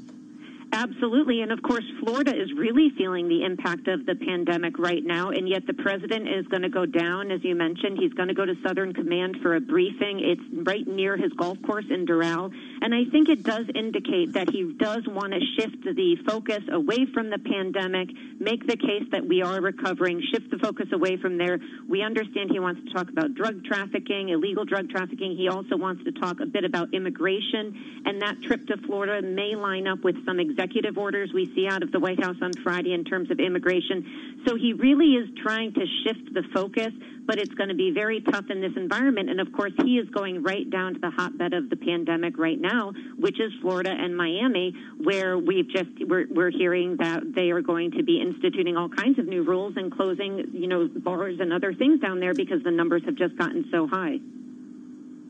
It's the hotbed of the pandemic. It's also the place that he's decided to move his acceptance speech for the convention into Jacksonville. At the same time, we've got a lot of doctors saying you shouldn't come. We have Chuck Grassley, Republican senator, saying he's not going to go. Are they going to be able to go forward in Jacksonville? It's going to be, I can't imagine at this point how they can. I mean, they saw how this turned out in Oklahoma. That was not a good showing for them. They were, forecasting 1 million. They got, far, far less than that. It was an embarrassment for the campaign and the president. The Republicans don't want to repeat that for the convention, and I can't imagine they're able to do this in Florida in just a few weeks for a convention. So very tough to imagine how they do anything like that in person. Maybe they try to do something like they're doing in Portsmouth, New Hampshire on Saturday this week, where they're going to try to do something at an airport hangar outside where presumably it's a bit safer and people can social distance and wear masks. But I think very tough to imagine how the Republicans pull this off in just a few weeks unless this thing turns around. Jean, you talk about the Senate. I mean, a year ago, I think most people thought there was no chance the Senate might switch Democrat. What are the chances now? The chances look shockingly good. I mean, if 4 to 5 months ago we had said that Democrats have a chance of taking this thing, it was so unlikely. Republicans have 53 seats, Democrats 47, with 2 independents there who caucus with them. But there's at least 8 Republican seats that the Democrats have a chance of flipping, and these are the seats in Colorado and Arizona, North Carolina, Maine in particular. And so if they can flip those and then take, a few more of the others that are perhaps toss-ups, maybe a Georgia, maybe a Kansas or an Iowa, they could be in very good shape there. So it's something that really was unprecedented just a few months ago. And as we look at 2018, of course, a big problem for Republicans and what's scaring them so much is the president weighing them down in the suburbs, especially with well-educated folks who seem to be turning away from him and potentially the Republican Party. They can potentially shift some of those states with that kind of playbook, similar to what Democrats were able to do in the House in 2018. And finally, Jeannie, thus far, the former Vice President Joe Biden seems to be making progress just by staying out of the way, frankly, of President Trump, if I could put it that way. But he can't stay out of the way when it comes to a vice presidential pick. Are there risks there? Even as you look at that Citigroup survey, I mean, if Joe Biden was to pick somebody, for example, like a... I'm placing a new order to buy euro at 112.915. Of a potentially Democratic House, Senate, and presidency is a fear that they are going to repeal, for instance, President Trump's tax bill that was, so popular among certain sectors. If they are going to pull some of that back, as Joe Biden has promised, he's going to have to be very careful who he picks. And as you mentioned, the more progressive the person, the more dangerous that can be for Democrats in that regard. And that, I think, is partly why you see the president trying to keep talk about the dangers of progressivism in this country and what these, left-wing Democrats mean for the country. He's talked about it a lot in terms of law and order at this point, but I think he would be far better off to talk about it in the context of policy, because that's where the real debate is going to ensue if Democrats take all of Washington next year. Yeah, no question. But I think there's going to be a lot of talk about socialism before we're done here, Jeannie. Thank you so much. It's always great to have you with us. That's Jeannie Zaney. She's Bloomberg political contributor and a professor of political science over at Iona College. This is Balance of Power on Bloomberg Television and on radio. New position open on euro against United States dollar at 112.915. Sue, or one of our other tech experts on Shop Live, Curry's PC World's online video call experience. Hi, it's Ali. What are you searching for? Isn't it nice to get expert advice from another human being before you buy? They're just a click away. Curry's PC World. Talk to our tech experts online with Shop Live. How do we control coronavirus now? Listen to Steph. She's a bus driver. Now that people are using public transport again, we really need to make sure that we keep each other safe. Passengers need to stay 2 meters apart. If that's not possible, make it at least 1 meter. I want to see everyone wearing face coverings over their mouth and nose unless you've got a good reason not to. And when you get to where you're going, you need to wash your hands. We've still got to play our part. Stay alert. Control the virus. Save lives. Trey Wingo here from ESPN's Golic and Wingo. Every morning, Mike Golic Jr. and I sit down to discuss all the news, drama, and highlights spinning the sports world that day. And with TuneIn, you can hear us whenever and wherever you go. Just search Golic and Wingo and start listening today. Where do hockey and pop culture coexist? So let me get this straight. You would be able to name more people nostalgically than currently? This doesn't Come on. You're crazy. I know. Other podcast, Puck Soup, NHL analyst Greg Wyshynski, Sean McAdoo, and Ryan Lambert chase the conversational biscuit up and down the ice, skating between serious discussion on what's happening in pro hockey to irreverent opinions on movies, fast food, and life in general. Search Puck Soup on TuneIn to listen. Looking for your daily fix of NFL news and analysis? In that. So we had to blow it up at the Super Bowl predictions instead. Because we Look no further than the Pick Six podcast, where CBS sports writer Will Brinson gets you up to speed with what's trending in the NFL that day, so that you're always in the know. Yeah, it's pretty revealing of Brince's methodology for predictions. When he gets mad at people for predicting good teams are going to win the Super Bowl or good players are going to win major awards, that's how you wind up. Search Pick Six on TuneIn to listen. This is Balance of Power on Bloomberg Television and on radio. I'm David Weston. We have an eventful first week back after July 4 already, including President Trump planning to go down to Florida to talk about drug enforcement in Latin America. A lot going on in the markets, really paying attention to COVID virus. Right now, though, it's time for Bloomberg First Word News. And for that, we go to Mark Crumpton. David, thank you very much. In Florida, the percentage of COVID-19 tests coming back positive is climbing, undermining Governor Ron DeSantis' claim that the crisis isn't getting worse. The first-time positivity rate climbed to 15.3% for Monday from 15% on Sunday. It's now the highest on record, according to data compiled by Bloomberg, which goes back to early April. Florida has had more than 61,000 new cases over the past 7 days, the highest ever. The Spanish government is extending some financial measures through September to help families weather the economic fallout from the pandemic. Utility companies cannot cut gas, electricity, or water supply, even if citizens fail to foot their bills until September 30th. Mortgage payments will remain frozen for those who can't afford to pay. A UN report published this week says the COVID-19 crisis has exposed, quote, serious weaknesses in Spain's efforts to reduce poverty. Tennessee Senator Lamar Alexander is the second Republican to announce he will skip the 2020 Republican convention. 86-year-old Iowa Senator Chuck Grassley said Monday he would skip the gathering out of concerns over the coronavirus. The convention is largely gathering in Jacksonville, Florida. Last week, Jacksonville had the fastest growing rate of coronavirus cases of any metropolitan area in the United States. Roger Stone is appealing to President Trump to grant him a pardon or commute his sentence before he begins a 40-month prison term next week. Stone, who was convicted of lying to Congress during the Russia probe, says his age and an underlying health condition made him particularly vulnerable to COVID-19. The U.S. Court of Appeals in Washington has ordered the government to respond by Thursday. Global news 24 hours a day, on air and on Quick Take by Bloomberg, powered by more than 2,700 journalists and analysts in over 120 countries. I'm Mark Crumpton. This is Bloomberg. David? Thank you so much, Mark. We're going to continue Balance of Power on radio for a second hour. We've got a very special guest talking about the renaming of the Redskins, something that President Trump doesn't like much. Is Simon Moya Smith. He's an Oglala Lakota Nation and Chicano writer and activist. We're also going to talk with a prominent African-American executive from Silicon Valley about what it's going to take to get diversity in the C-suite in Silicon Valley. This is Bloomberg.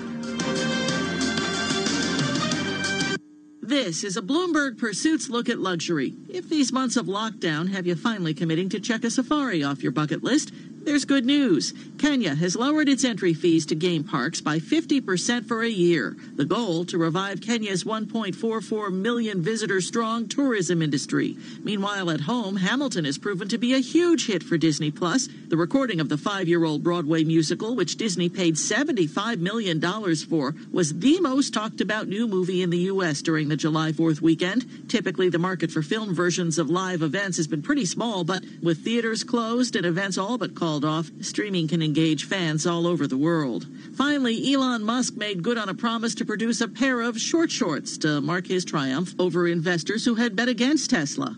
Musk unveiled the cherry red gold-trimmed satin shorts on the electric car maker's online store for $69.420. Joan Doniger, Bloomberg Radio.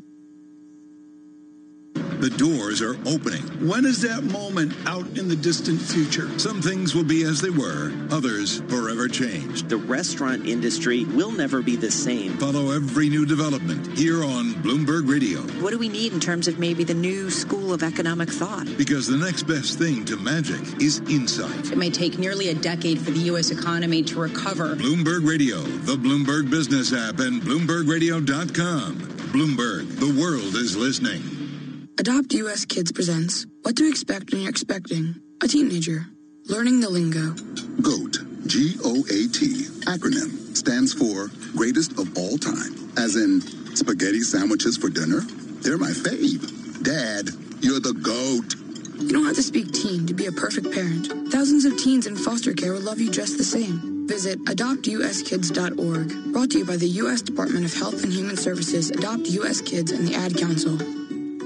Asset managers who seize change to launch new strategies, add distribution channels, or exploit new technology to re-engineer the investor experience are often rewarded. However, in an industry paralyzed with complexity, few act with agility or decisively. Few run their businesses strategically, yet the most competitive managers in the market know with the right partner and a flexible operating system, you can. Go boldly toward change with SCI Investment Manager Services. Determination and operational strength are both essential factors for growth in asset management. I'm Steve Meyer, President and Head of SEI's Investment Manager Services Division. We know that disruptive forces create opportunities around the world. If you see potential in change, our industry specialists will maximize SEI's integrated platform of data and risk management, global investment operations, compliance support, and investor services to position your asset management business for success.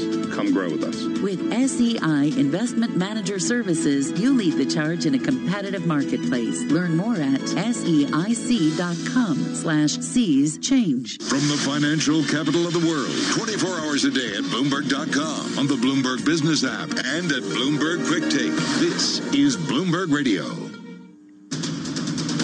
Bloomberg World Headquarters. I'm Charlie Pelota. Mixed Tuesday, gains in technology shares, blunting weakness in airlines and hotels amid signs that the world economy has a long way to go to get back on track. The Dow lower, S&P lower as well. NASDAQ is higher. Two stocks are falling on the S&P for every one that gains, though the gauge is a little changed as heavyweights such as Microsoft, Apple, and Facebook are all higher, sending NASDAQ to a record. Right now, we have got the NASDAQ Composite Index up 27 points, up 0.3%. The S&P 500 Index is down 7, a drop of 0.2%. Dow Industrials down 197, a drop there of about 0.8%. Microsoft shares, they're up 1.1%. Apple up by 0.8%. And Facebook up now by 2.2%. Again, Microsoft, Apple, Facebook all trading at a record. 10-year up 5/30 seconds with a yield of 0.65%. Gold up 0.6%, $17.95 the ounce, very close to 1,800. West Texas Intermediate crude now higher, up 0.3%, $40.77 a barrel. So a mixed day for the equity market, but with more on commodities, here's Bloomberg's Renita Young. A Bloomberg survey shows U.S. gasoline stockpiles rose by 1 million barrels last week, while nationwide crude stockpiles are projected to have fallen. If confirmed by the EIA on Wednesday, it would be a second weekly decline. Rising coronavirus cases have forced major fuel-consuming states, including California, Florida, and Texas, to reimpose measures such as shutting bars and banning indoor dining, with lockdowns also reemerging in and other corners of the globe. Meanwhile, BNP Paribas raised its oil forecasts and expects further recovery. Renita Young, Bloomberg Radio. Facebook CEO Mark Zuckerberg is meeting today with leaders of the National Association for the Advancement of Colored People, the Anti-Defamation League, and Color of Change to address a range of concerns on Facebook. And San Francisco-based Gap, which introduced face masks to its stores and website earlier this year, is now selling them directly to employers. 102 on Wall Street. Time now for the Market Drivers Report with a focus on American depository receipts. And here is Dave Wilson. Thanks, Charlie. ADRs are falling more than U.S. shares. The S&P ADR index is down 0.9%, and the S&P 500 is lower by 0.2%. Germany's buyer has lost 5% in U.S. trading. A U.S. district judge in San Francisco said he was tentatively inclined to reject an $11 billion settlement of claims that the weed killer Roundup causes cancer. Roundup is made by Bayer's Monsanto unit. China's Semiconductor Manufacturing International has fallen 8.8%. The chip maker is moving to raise as much as $7.5 billion through what would be the mainland's largest share sale in a decade. Now, the ADRs have more than tripled this year. Japan's SoftBank Group has risen 4%. The shares underlying the investment company's ADRs climbed to a 20-year high in Tokyo trading. Founder Masayoshi Son has unveiled plans to sell assets and use the proceeds to cut debt and buy back shares. And Brazil's JBS has risen 2.9%. Credit Suisse said it expects the meat processor to deliver its best results ever for the second quarter. The firm raised earnings estimates through next year and reaffirmed the equivalent of a buy rating on the stock. Charlie? All right. We thank you very much, Dave Wilson, keeping track of those American depository receipts. Again, recapping here, it is a mixed Tuesday with the S&P, the Dow both lower. S&P down 0.2%. NASDAQ, though, at a record, up another 26 points, up 0.3%, bringing its year-to-date gain now to 16.6%. I'm Charlie Pellet. That is a Bloomberg Business Flash. This is Balance of Power. Everybody in the world has one common enemy, and that's to win the war against this virus. The first thing you do is listen to the medical professionals. Those people that lost their pay, we want to see that pay continued. Where the world of politics meets the world of business. Our priority is the health and well-being and the lives of the American people. We want to make sure that we are continuing to support our hospitals. We've unleashed our most potent weapon of all, the courage of the American people. Balance of Power with David Weston on Bloomberg Radio. COVID-19 cases grow as experts debate why and how great the concern should be. The Supreme Court takes care of one election issue, but more are waiting in the wings as we head to November. And President Trump argues against sports teams changing their names in order to be called what he says is politically correct. From New York, welcome to the second hour of Bloomberg Balance of Power. I'm David Weston. Pressure has mounted from fans and from sponsors for sports franchises like the Washington Redskins and the Cleveland Indians to change their names. But President Trump criticized the move on Twitter, saying the current names reflect what he called, quote, strength, and that the change would be only for the sake of political correctness. Welcome now, Simon Moya Smith, Oglala Lakota Nation and Chicano writer and activist. It's really great to have you with us. Thank you for joining us. Give us a sense. You wrote in the Washington Post powerfully about this. Why is this so important to Native Americans? Well, we think it's a step in the right direction. You know, Native Americans have been so canceled out of the American conversation for so long that people will continue to ask, you know, why is this an issue now? Why haven't you been saying anything? And they're like, we actually have, but for decades. The difference is now with social media and the internet, people can hear our voice, see our faces, hear our protest essentially in real time. So we have to remember that the term itself is a dictionary-defined racial slur. We're talking about the R word, the name of the Washington football team. But that doesn't let like the teams like the Chiefs or the Indians or the Blackhawks off the hook. That's still the dehumanization and commodification of a race of people. And this isn't just us, you know, being, as one guy called it, you guys are just party poopers. Why don't you just enjoy the game? No, hang on a minute.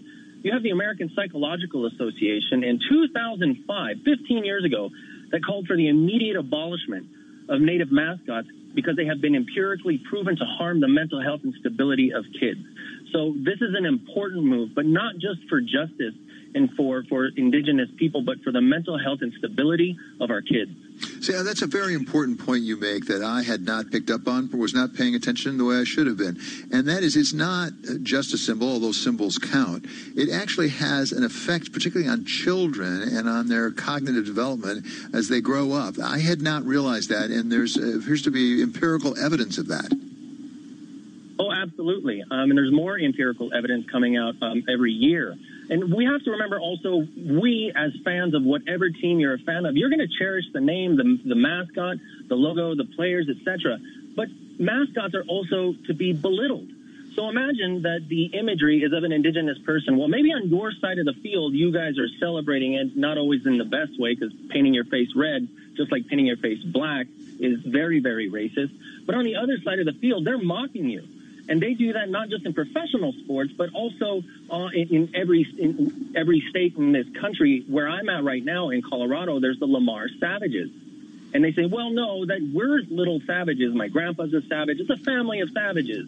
But yeah, excuse me, that's still racist. Your logo is an indigenous person. So I think now people are starting to introduce themselves to who Native Americans are today, but also learning like, wow, maybe that is really racist. It's been kind of like part of our culture, but yeah, that is really wrong. Something that is obviously terribly important, has been talked about a lot, appears to be changing right now. Let's talk about something else that is terribly important, that is the differential effect of the coronavirus on Native Americans. We know about it with respect to African Americans. We know about it with respect to Hispanic Americans. But it also, as I understand, is happening with Native Americans. I'm not sure that's gotten the same attention. In fact, I'm not sure it even has the statistics reporting on it that we have for Black Americans and for Hispanics. No, because, and that's another thing here, even in 2020, the diversity list that all news organizations and universities tend to use is still Black, Latino, Asian, white, and other. And we're still in the other category at no fault of our own. We're the smallest racial minority in our ancestral land at no fault of our own. So those numbers typically aren't counted. And think of it this way, with what's going on with this pandemic, imagine you didn't have running water. Just imagine that, okay? And that's what a lot of indigenous families are having to deal with right now, especially on the Navajo Nation. So as bad as COVID is, I challenge anybody to try not to have running water or even have the ability to walk down the street and find somewhere with running water. Try it. Try to do that while there's a pandemic raging. So it's affecting indigenous people and our elders in a way that it isn't affecting other communities. So we would hope people would understand why we are shutting down also entries to reservations. Please don't come. If you're interested, we were going to have to wait for the pandemic to end because you can bring COVID with you. Finally, let's talk about something that I think maybe a happier note, which is the Dakota Access Pipeline. There was a ruling from the district judge now that stopped it. And in the Bloomberg report, it said it was a momentous issue for the Native Americans involved. Explain why that is so terribly important. Well, because it is an invasion of our lands. We have to remember that there was the Fort Laramie Treaty, which was, and if I can just make it really quick, a bunch of white people came over and said, look, we took all this stuff, we took all your land, we're going to give you this parcel of land, this part right here, and we'll never, ever, ever, ever come in. We're not going to come in, we'll leave you alone. I know we've done a lot of stuff, sorry about that, but this is yours now. Fast forward just, 100 years. Well, oil and gas. I mean, that's how they violated the treaty. They're like, yeah, we had that piece of paper, but you know what? Oil and gas, so we're going to do what we want to do. So I think it's really important that people understand that this is about the health and well-being of indigenous people. It's about the health and well-being of the two-leggeds and the four-leggeds and the birds. But we also draw on our sovereignty as indigenous people, right? As an Oglala Lakota, I am American, but I'm also not an American. And that's our unique relationship with the United States. Sorry, can you hear us? I'm sorry. I think I blocked out just at the very end there, but it was wonderful to have him with us as Oglala Lakota Nation and Chicano writer Simon Moya Smith. Really bringing us perspective we don't hear nearly enough about. We have to do more work on that, without a doubt. Coming up here, with coronavirus cases rising, should we be less concerned because the death rate is not climbing? Max Neeson of Bloomberg Opinion has a column out just today, and he's weighing in on that subject, saying don't go too far too fast. That's next on Balance of Power on Bloomberg Radio.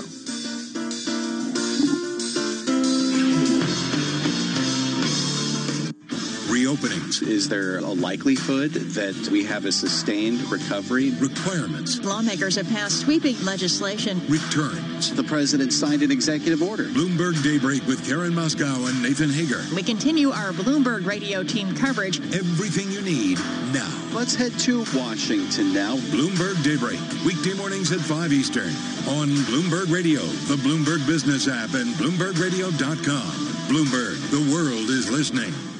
Hi, I'm Danica Patrick. Watching my nieces grow, play, and learn is amazing, but not every child gets to be carefree. 1 in 6 kids in the U.S. are hungry. This breaks my heart, and it's something that Feeding America is working to change. Each year, the Feeding America network of food banks rescues billions of pounds of good food that would have gone to waste and gives it to families in need.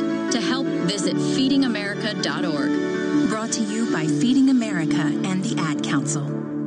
Economics. All this doom and gloom is out there. Finance. Do you see this as a technical correction? Investment. What are you looking at to give you some sort of compass through this period? The Bloomberg Surveillance Podcast. Lots and lots of talk about what the Fed should and shouldn't do. Tom Keene, Jonathan Farrow, Lisa Abramowitz, and the names that shape the world's markets. We speak with Professor Schiller of Yale University. Bloomberg Surveillance. Listen today at Bloomberg.com, the Bloomberg Business app, or subscribe on Apple Podcasts. When you went car shopping, you meant business. You aced vehicle history searches and test drives. You out-salesmaned the salesman. Now you've got your wheels. If you manage that, you can get your retirement plan on track. Visiting aceyourretirement.org can help. With 401k tips and smart saving strategies, you'll have the info you need to get more for your future. Go to aceyourretirement.org, because when it comes to speeding past financial challenges, you're an ace. Brought to you by AARP and the Ad. When you're buying tech online and you want to make sure you get exactly what you need, would you rather talk to a robot or to someone called Robert or Jack or Miguel or Haley or one of our other tech experts on Shop Live, Curry's PC World's online video call experience? Hi, I'm Ali. How can I help? Isn't it nice to get expert advice from another human being before you buy? They're just a click away.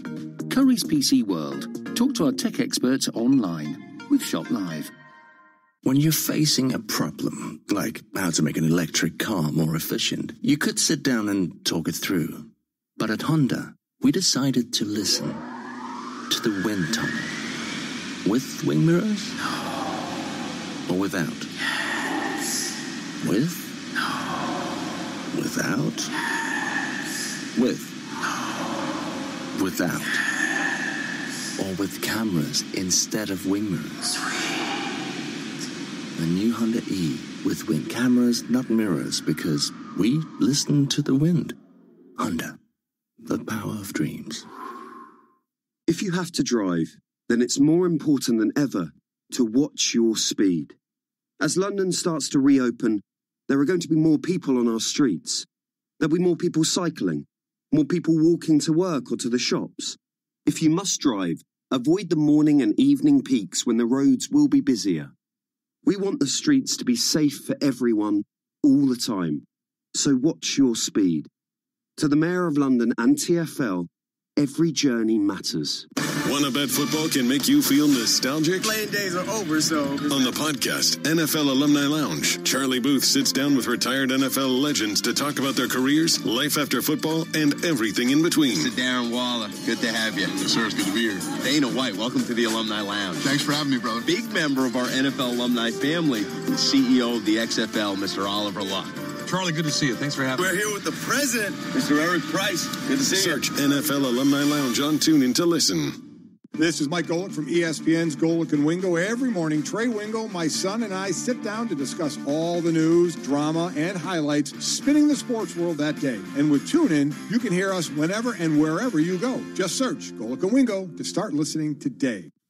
How do hockey fans know what day it is? Just turn on the Locked on NHL podcast, where our rotating cast of hockey experts guide you through the week with a different theme show for every day.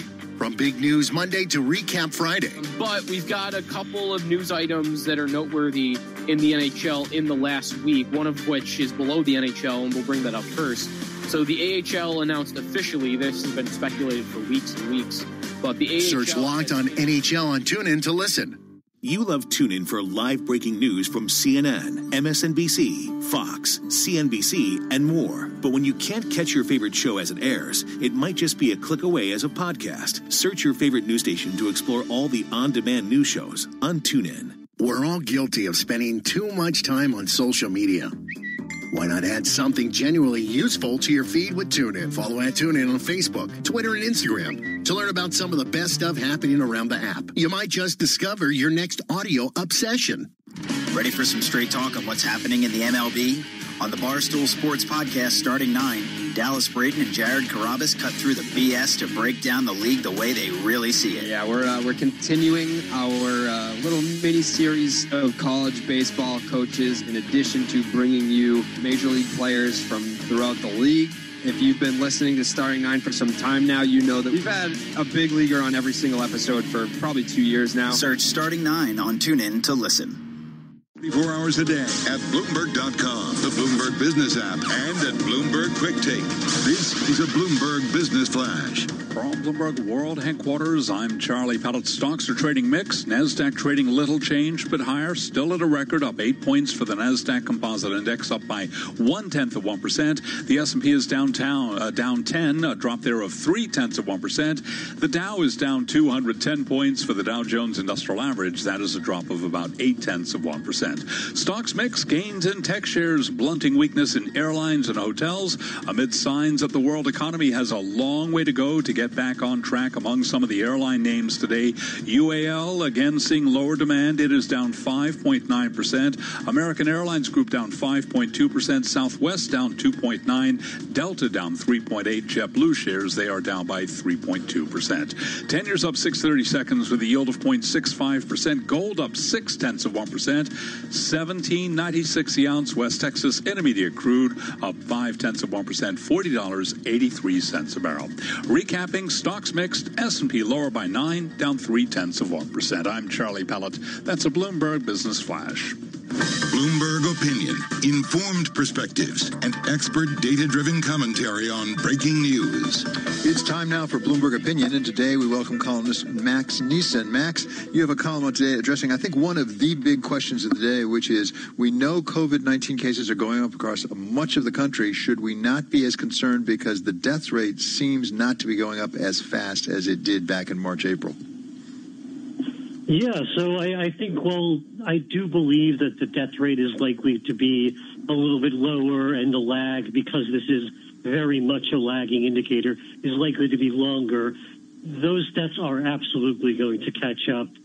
Just in terms of timing, if you think about it, it takes, weeks for someone to actually die of COVID, let alone for that to be reported. And the really big case counts, we're really only starting, more recently than people, I think. And then the other thing to keep in mind is that it's, first of all, when you get enough cases, those things that might be causing the lower death rate, less crowded hospitals, knowing how to treat the disease better protection of the vulnerable, all of those start to break down when you start to have ICUs fill up and so many cases that it becomes, truly difficult to protect those that you want to protect. So all points to, even if we do have a lower death rate, we still need to treat the virus, as exactly the same threat as it's been the whole time, and try to get those case rates down. Max, what about the age of the patients? Because it seems to be there's something of a shift down in age of the average median people getting this disease. Is it possible that might protect us from having those death rates really climb up? That definitely is likely to be a factor as well, and that does seem to follow from the data, both because we're testing more broadly, not just people that are really symptomatic, and the fact that young people maybe flock to the businesses that we're reopening a little bit more, and they do have better outcomes, but again, that trajectory, that age shift may not last or may not be as protective once you get to a certain point, because there's only so much you can protect people, and there's broad community transmission. And there's the other thing to keep in mind that death isn't the only thing to be concerned about here. There's the economic factor of having wide viral spread. People are scared to go out, and you have to halt reopenings or outright close businesses back down. And the long-term effects of the virus, something that there's reason to be quite concerned about, but we still have a poor understanding of. So again, while any lower mortality case fatality rate would certainly be good news, it's not guaranteed to last, and it's certainly not any reason to reopen or treat the virus anything less than very cautiously. And, of course, that is the critical question. How much do you reopen? I mean, to be sure, any death, any serious disease is not to be taken lightly, so it's not like this is just fine, don't pay attention to it. But there is a trade-off on the other side. What about the quality of treatment? Because doctors we talked to, I talked to the head of Cleveland Clinic yesterday, I talked to a Stanford medicine professor just today, said that we have improved the treatment. One thing, putting people onto their chests, right, is really helping a fair amount in the treatment. And also steroids and some cocktails and things. How much progress have we made on the treatment? Quite a lot, just because this was a novel disease that presents very differently in different people. And that's something that it just takes time and experience and, trying things out to figure out. So, proning, that being one thing, putting people on their chests, figuring out how best to ventilate people that require it and when, and very much, steroids, the first, medical intervention to show an actual mortality benefit, and one that since that data was published out of the UK has become more common. So those are all things that will help going forward. And over time, with further studies reading out development of potential monoclonal antibodies and other promising treatment options, and further information over time, hopefully that trend will continue. Of course, on the long term, there's no solution other than a vaccine, I think, as a practical matter. And there seems to be some encouraging news on various fronts with going to stage 3 trials and broader trials and things. At the same time, Dr. Fauci got all of our attention yesterday saying, well, wait a second, even if we get a vaccine, it's not going to be like a measles vaccine where it just makes it go away. How disturbing is that? How cautionary is that? So this is something very important that I think people who study vaccines have tried to make clear for some time, especially because we're moving really fast for a new disease. The likelihood of getting a full degree of protection that might be too much to hope for, and that has serious implications for the public health effect of a vaccine. You may get a vaccine that's only protective against disease rather than infection or transmission, or only works better in younger or healthier people, but less well in older people. All of these things will basically mean that even when we do get a vaccine, we'll still need to have some level of distancing, of precaution, even though I think some people do have it in their head that, binary, any vaccine means life returns to normal. It depends on what vaccine and, of course, how fast we can roll it out, both things that are still highly uncertain. Yeah, Max, quickly here at the end, how big of a problem is just the uncertainty? That is, we get conflicting information from government officials, things like that, about whether we should stay in, not stay in, things like that. That's a problem in itself. Absolutely. I think the lack of consistent messaging on everything from, public health measures to vaccine timelines to vaccine efficacy is all difficult. Yeah, it's all difficult, that's for sure. Many thanks to Bloomberg Opinion columnist Max Neeson. You can read more on this and other stories from Bloomberg Opinion at Bloomberg.com/opinion and on the terminal by typing in OPIN GO. Coming up here, the Supreme Court has dispatched the issue of the faithless elector from this year's election. But how many other contentious legal issues await? We're going to talk with Professor Richard Buffo of Columbia Law. And this is Bloomberg. This is a Bloomberg Money Minute. On Wall Street, U.S. stocks are mixed. The Dow is down 192 points, S&P down 7, but the Nasdaq is up 27 points. Tech heavyweights are leading the gains. The job market is full of surprises. The latest government report on May job openings shows an unexpected rise in the number of available positions. Hiring hit an all-time high as workers were called back. Separations fell. Retailer Gap, which has been fighting declining sales in recent years, has a new plan selling masks. It's selling them in bulk, 100,000 per, to businesses for their employees. And Facebook's chief operating officer says the company needs to get better at removing hateful speech. Sheryl Sandberg wrote in a post that being a platform where everyone can be heard doesn't mean it's acceptable for people to spread hate. Donna Wilson, Bloomberg Radio. Ladies and gentlemen, we have arrived in Philadelphia. Local time is 3:05 p.m. and the temperature is 67 degrees. At this time, you are now free to use your cellular devices. You know that feeling when you get to turn your phone on after the plane lands? You can have that feeling every time you drive. Make sure your cell phone is stowed away whenever you are behind the wheel. Visit StopTextStopWrecks.org. A message brought to you by the National Highway Traffic Safety Administration, Project Yellow Light, and the Ad Council.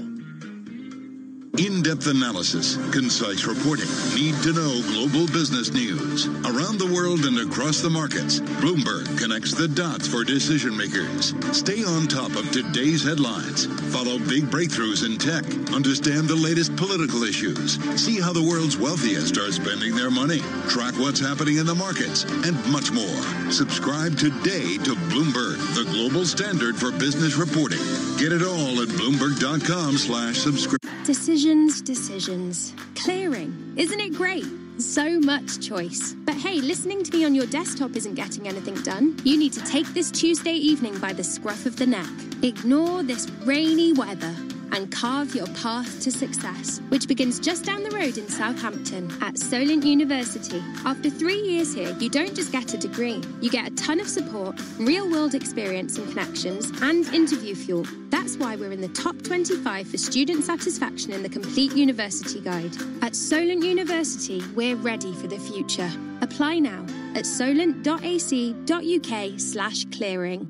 If you want to find out what the best laptop is for all those video conferences with your colleagues while sitting at your makeshift desk, you could ask a machine, or someone called Mac, or Luth, or Ange, or one of our other tech experts on Shop Live, Curry's PC World's online video call experience. Hi, it's Robin.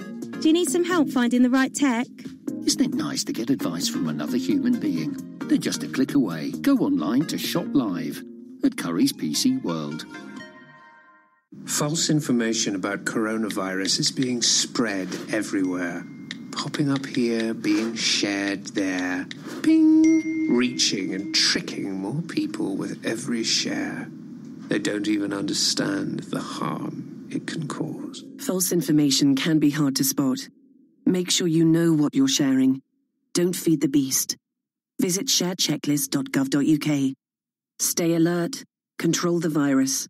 Save lives. Honda. We're not a car company. We're more of a listening company. And now our ears have brought our attention to where people feel most comfortable. The lounge. So we asked ourselves, what could Honda do to innovate in this space? Well, how about more space? Calm and uncluttered, with modern yet retro styling, and built-in screens compatible with your games console. It's the most comfortable lounge you've ever driven. Introducing the new Honda E, our small electric city car. Honda. The power of dreams. Nothing phases the Money Calm Bull because his bills are under control with Money Supermarket. Even this. The dentist, not a flicker of anxiety. Fox is making love. This laugh. He's calmer than a banana. So, be like the Money Calm Bull. Get money calm. Money Supermarket. Ready for some straight talk on what's happening in the MLB? On the Barstool Sports Podcast starting 9, Dallas Brayton and Jared Carrabis cut through the BS to break down the league the way they really see it. Yeah, we're continuing our little mini-series of college baseball coaches in addition to bringing you major league players from throughout the league. If you've been listening to Starting 9 for some time now, you know that we've had a big leaguer on every single episode for probably 2 years now. Search Starting 9 on TuneIn to listen. Hi, this is Mike Tirico, introducing you to Sports Uncovered, the newest podcast series from the storytellers at NBC Sports that will shine a fresh light on the most unforgettable moments in sport. The reason why I'm smiling, I might get in trouble for this. Search Sports Uncovered to start listening today. Broadcasting live from the Bloomberg Interactive Brokers Studio in New York. Bloomberg 1130 to Washington, D.C. Bloomberg 99.1 to Boston. Bloomberg 106.1 to San Francisco. Bloomberg 960 to the country. Sirius XM Channel 119 and around the globe. The Bloomberg Business app and BloombergRadio.com. This is Balance of Power with David Weston. Balance of Power, the eradication of the faithless elector, explained by election law expert Professor Richard Berfault of Columbia Law School. But first, let's get a market check with Charlie Pellet. Hi, thank you very much, David Weston. Here's what's going on this Tuesday, July 7th. Gold closing in on $1,800 the ounce. Right now it's $1,796. It is up 0.7%. Most stocks are falling. Technology shares are gaining. The tech giants are outperforming. And NASDAQ is at a record.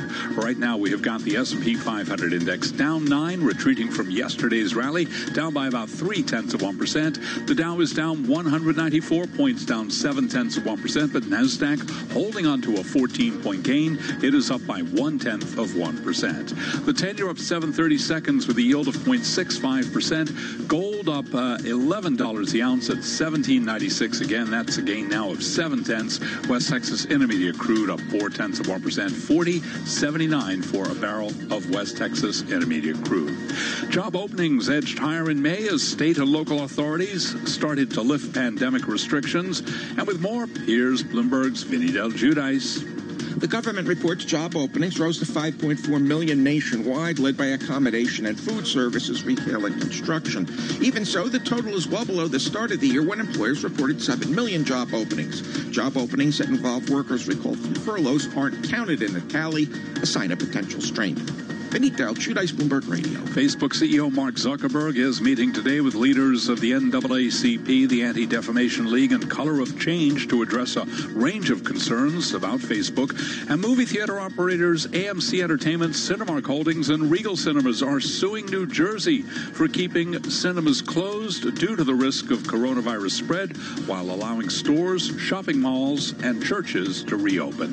Recapping, equities are trading mixed. S&P 500 index down 8, a drop of 0.3%. I'm Charlie Pellet. That's a Bloomberg Business Flash. Balance of Power continues. And once again, here's your host, David Weston. Thank you so much, Charlie Pellet. The Supreme Court yesterday resoundingly rejected the idea that members of the Electoral College had the constitutional right to vote however they wanted. To take us through the decision and its significance is Richard Berfault. He is professor at the Columbia Law School and a well-known, foremost legal scholar on election law, I must say. So, Richard, thanks for being with us. Give us a sense of this decision, and I guess, really, why did the court take this case? Sure. So the case, as you mentioned, deals with the ability of the states to punish so-called faithless electors. Electors who are elected pledge to support a particular candidate, but then when they actually cast their votes, vote for somebody else. That occurs very, very rarely, but in the 2016 election, there was a record number of electors who tried to be faithless, who tried to vote for somebody other than either Hillary Clinton or Donald Trump. And as a result of that, a number of states have laws that actually punish them, and in 2 of the states, Washington State and Colorado, those laws were used. And so the electors in both of those states were challenging the punishments that they got. And the lower courts that heard these cases split. So in the Washington case, the Washington Supreme Court upheld the ability of Washington State to impose a fine on a faithless elector. But in the Colorado case, the federal appeals court said that the Colorado law allowing Colorado to replace a faithless elector was unconstitutional. So the Supreme Court took those 2 cases to resolve this question of whether or not states can prevent or punish electors from being faithless.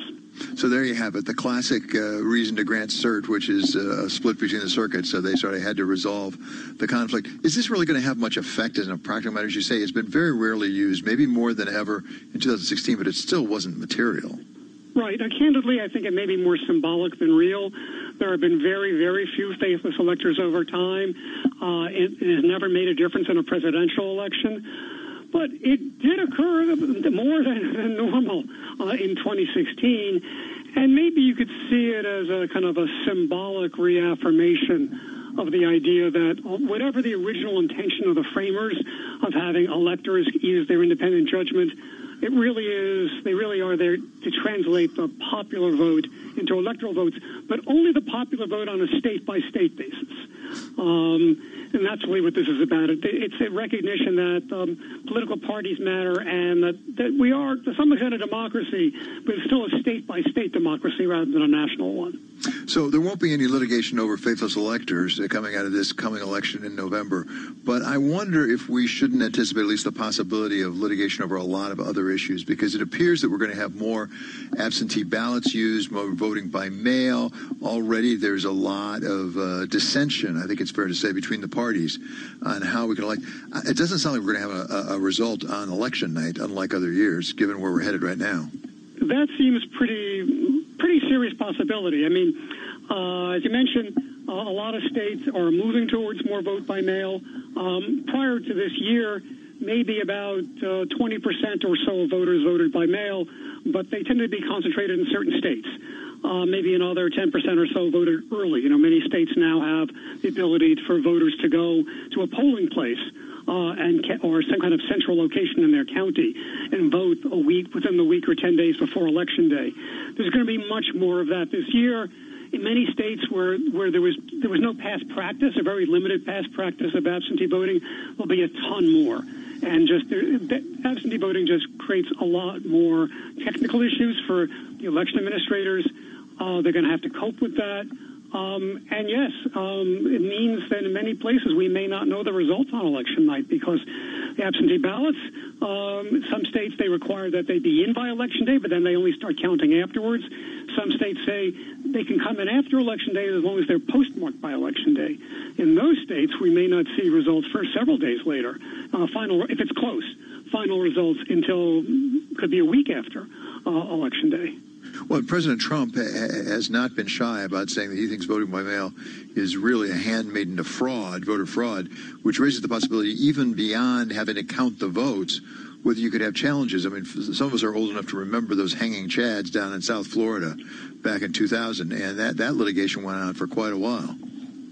Yeah, and I'm sure there will be challenges. There'll be challenges before the election because many states don't have make it easy to vote by mail, and I think there'll be a lot of lawsuits saying that they have to because of the health dangers of voting in person. We'll know better about that as to see how serious this pandemic is come the fall. But there's already been a lot of litigation trying to force states to make it easier to vote by mail. And then a number of states, the chief elections administrators have tried to make it easier to vote by mail, and sometimes that's been challenged by other groups saying they don't have the authority. So there's already been a ton of litigation about that. And then, yes, going into the election, there'll be a lot of claims.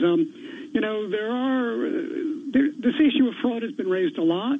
It is certainly a possibility, but there's very, very, very little evidence of it. There have been very, very, very few cases historically of any of fraud in vote by mail. And, of course, it's kind of a funny point since I think the president usually votes by mail, as do a number of members of his cabinet. So it is an allegation that's going to be raised over and over again. I certainly can't say it's never happened or it will never happen, but it is very uncommon, very, very uncommon. And in many states, voting is predominantly by mail and has been so now for several elections. And correct me if I'm wrong, because you're an expert on this and I'm not, but typically in the United States, election law has been a state matter, not a federal matter. There's a limit to how much the federal government gets involved. Now, in Bush versus Gore, you did have, as I recall, an equal protection claim, although right. The Supreme Court, when it ruled 5-4, specifically said don't cite this case again, which I thought was rather odd. But how much will this be federal? How much will just be state court litigation?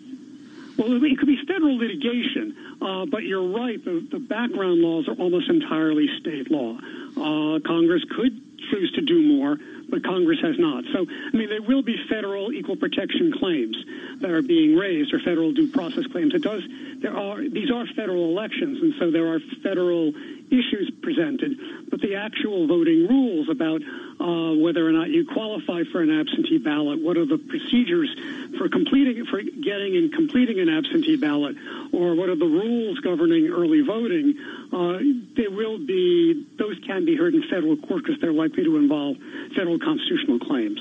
Richard, in your travels through the election laws, have you gotten any sense about whether the two main parties, Republican National Committee and Democratic National Committee, are already gearing up their litigation teams? Richard? Yes, and that the litigation has already begun. And that we've seen certainly the run-up for the availability of absentee votes has already begun. So, yes, I think we're going to see a lot of that. You're going to be a busy man, Richard Berfault. Thank you so much for being with us. That's Professor Richard Berfault of the Columbia Law School, as I say, really an expert on election law. And now I want to turn back to the virus. Earlier today, Dr. Deborah Birx, who's the coordinator of the White House's Coronavirus Task Force, talked with our colleague Kevin Cirilli about the virus and specifically about what needs to be done to have a safe environment for going back to school. The current uptick in cases that now extends really from Washington State through Oregon into California, across Arizona, New Mexico, and then, of course, Mississippi, Alabama, Florida, Texas, is really a very critical outbreak that needs to be contained. And I think collectively, I was just out in the field going to Texas, Arizona, New Mexico, and Florida, and really getting it on the ground, report and experience to understand how we can be even more supportive. I think we're supporting their testing and we're supporting increased human capacity at their hospitals. But I want to really applaud the governors who've taken decisive action to really mandate masks, increase social distancing, close bars, ensure that if you can't social distance in an indoor restaurant, really decreasing that capacity of indoor restaurants, moving dining outside, and really talking to the people in their metro areas and their counties and what each individual needs to do. We all need to do all of these things. We also have to make sure that we're not bringing that virus into our households by having parties then inside the houses. So I think there's a lot we can do as individual Americans, but there's a lot we can do at the state and local and federal level to support that response and change the course of this pandemic across the South, but also now up the West Coast. And Dr. Birx, I mean, some of the numbers, it's astounding to see how young people are really seeing a lot of the uptick in cases, and they're making some poor decisions. They're going to bars. They're going to, we all see the images on the news. How do we prevent young people from getting these infections? I think there's two pieces of that. One is to be very honest with them and to tell them that there's a spectrum of disease in young people, that truly they will know people who are test positive that have no symptoms. They will know people with mild, like only a sore throat and a runny nose. They will know people who got a bad fever and were sick for 2 weeks. And they need to know that there's also young Americans who are in the hospitals right now suffering from very severe disease. And so there is a spectrum. I think when they saw that a lot of their friends had mild disease, and then they saw in social media that people were having a great time together, they wanted to have a great time together too. And it's now on all of us to really change those messages, to really resonate with our millennials and Gen Zs so that they understand the risk those decisions make, not only to them potentially getting infected, but their parents getting infected, and critically their grandparents who may be in their 80s getting infected, all which we know have a very severe course. And so I think translating that message into something that people not only hear but act on is really critical. Sometimes in public health we just keep saying the same thing over and over again and think that, eventually it will resonate. No, people turn off. So we really have to make messages much more tailored to very specific age groups so that they not only can hear the message but internalize it and then change their behavior to really protect themselves, their friends who may have pre-existing conditions, and protecting others by really being in masks all the time. We can get through this until we have a vaccine if we all do our part. A lot of parents have children who are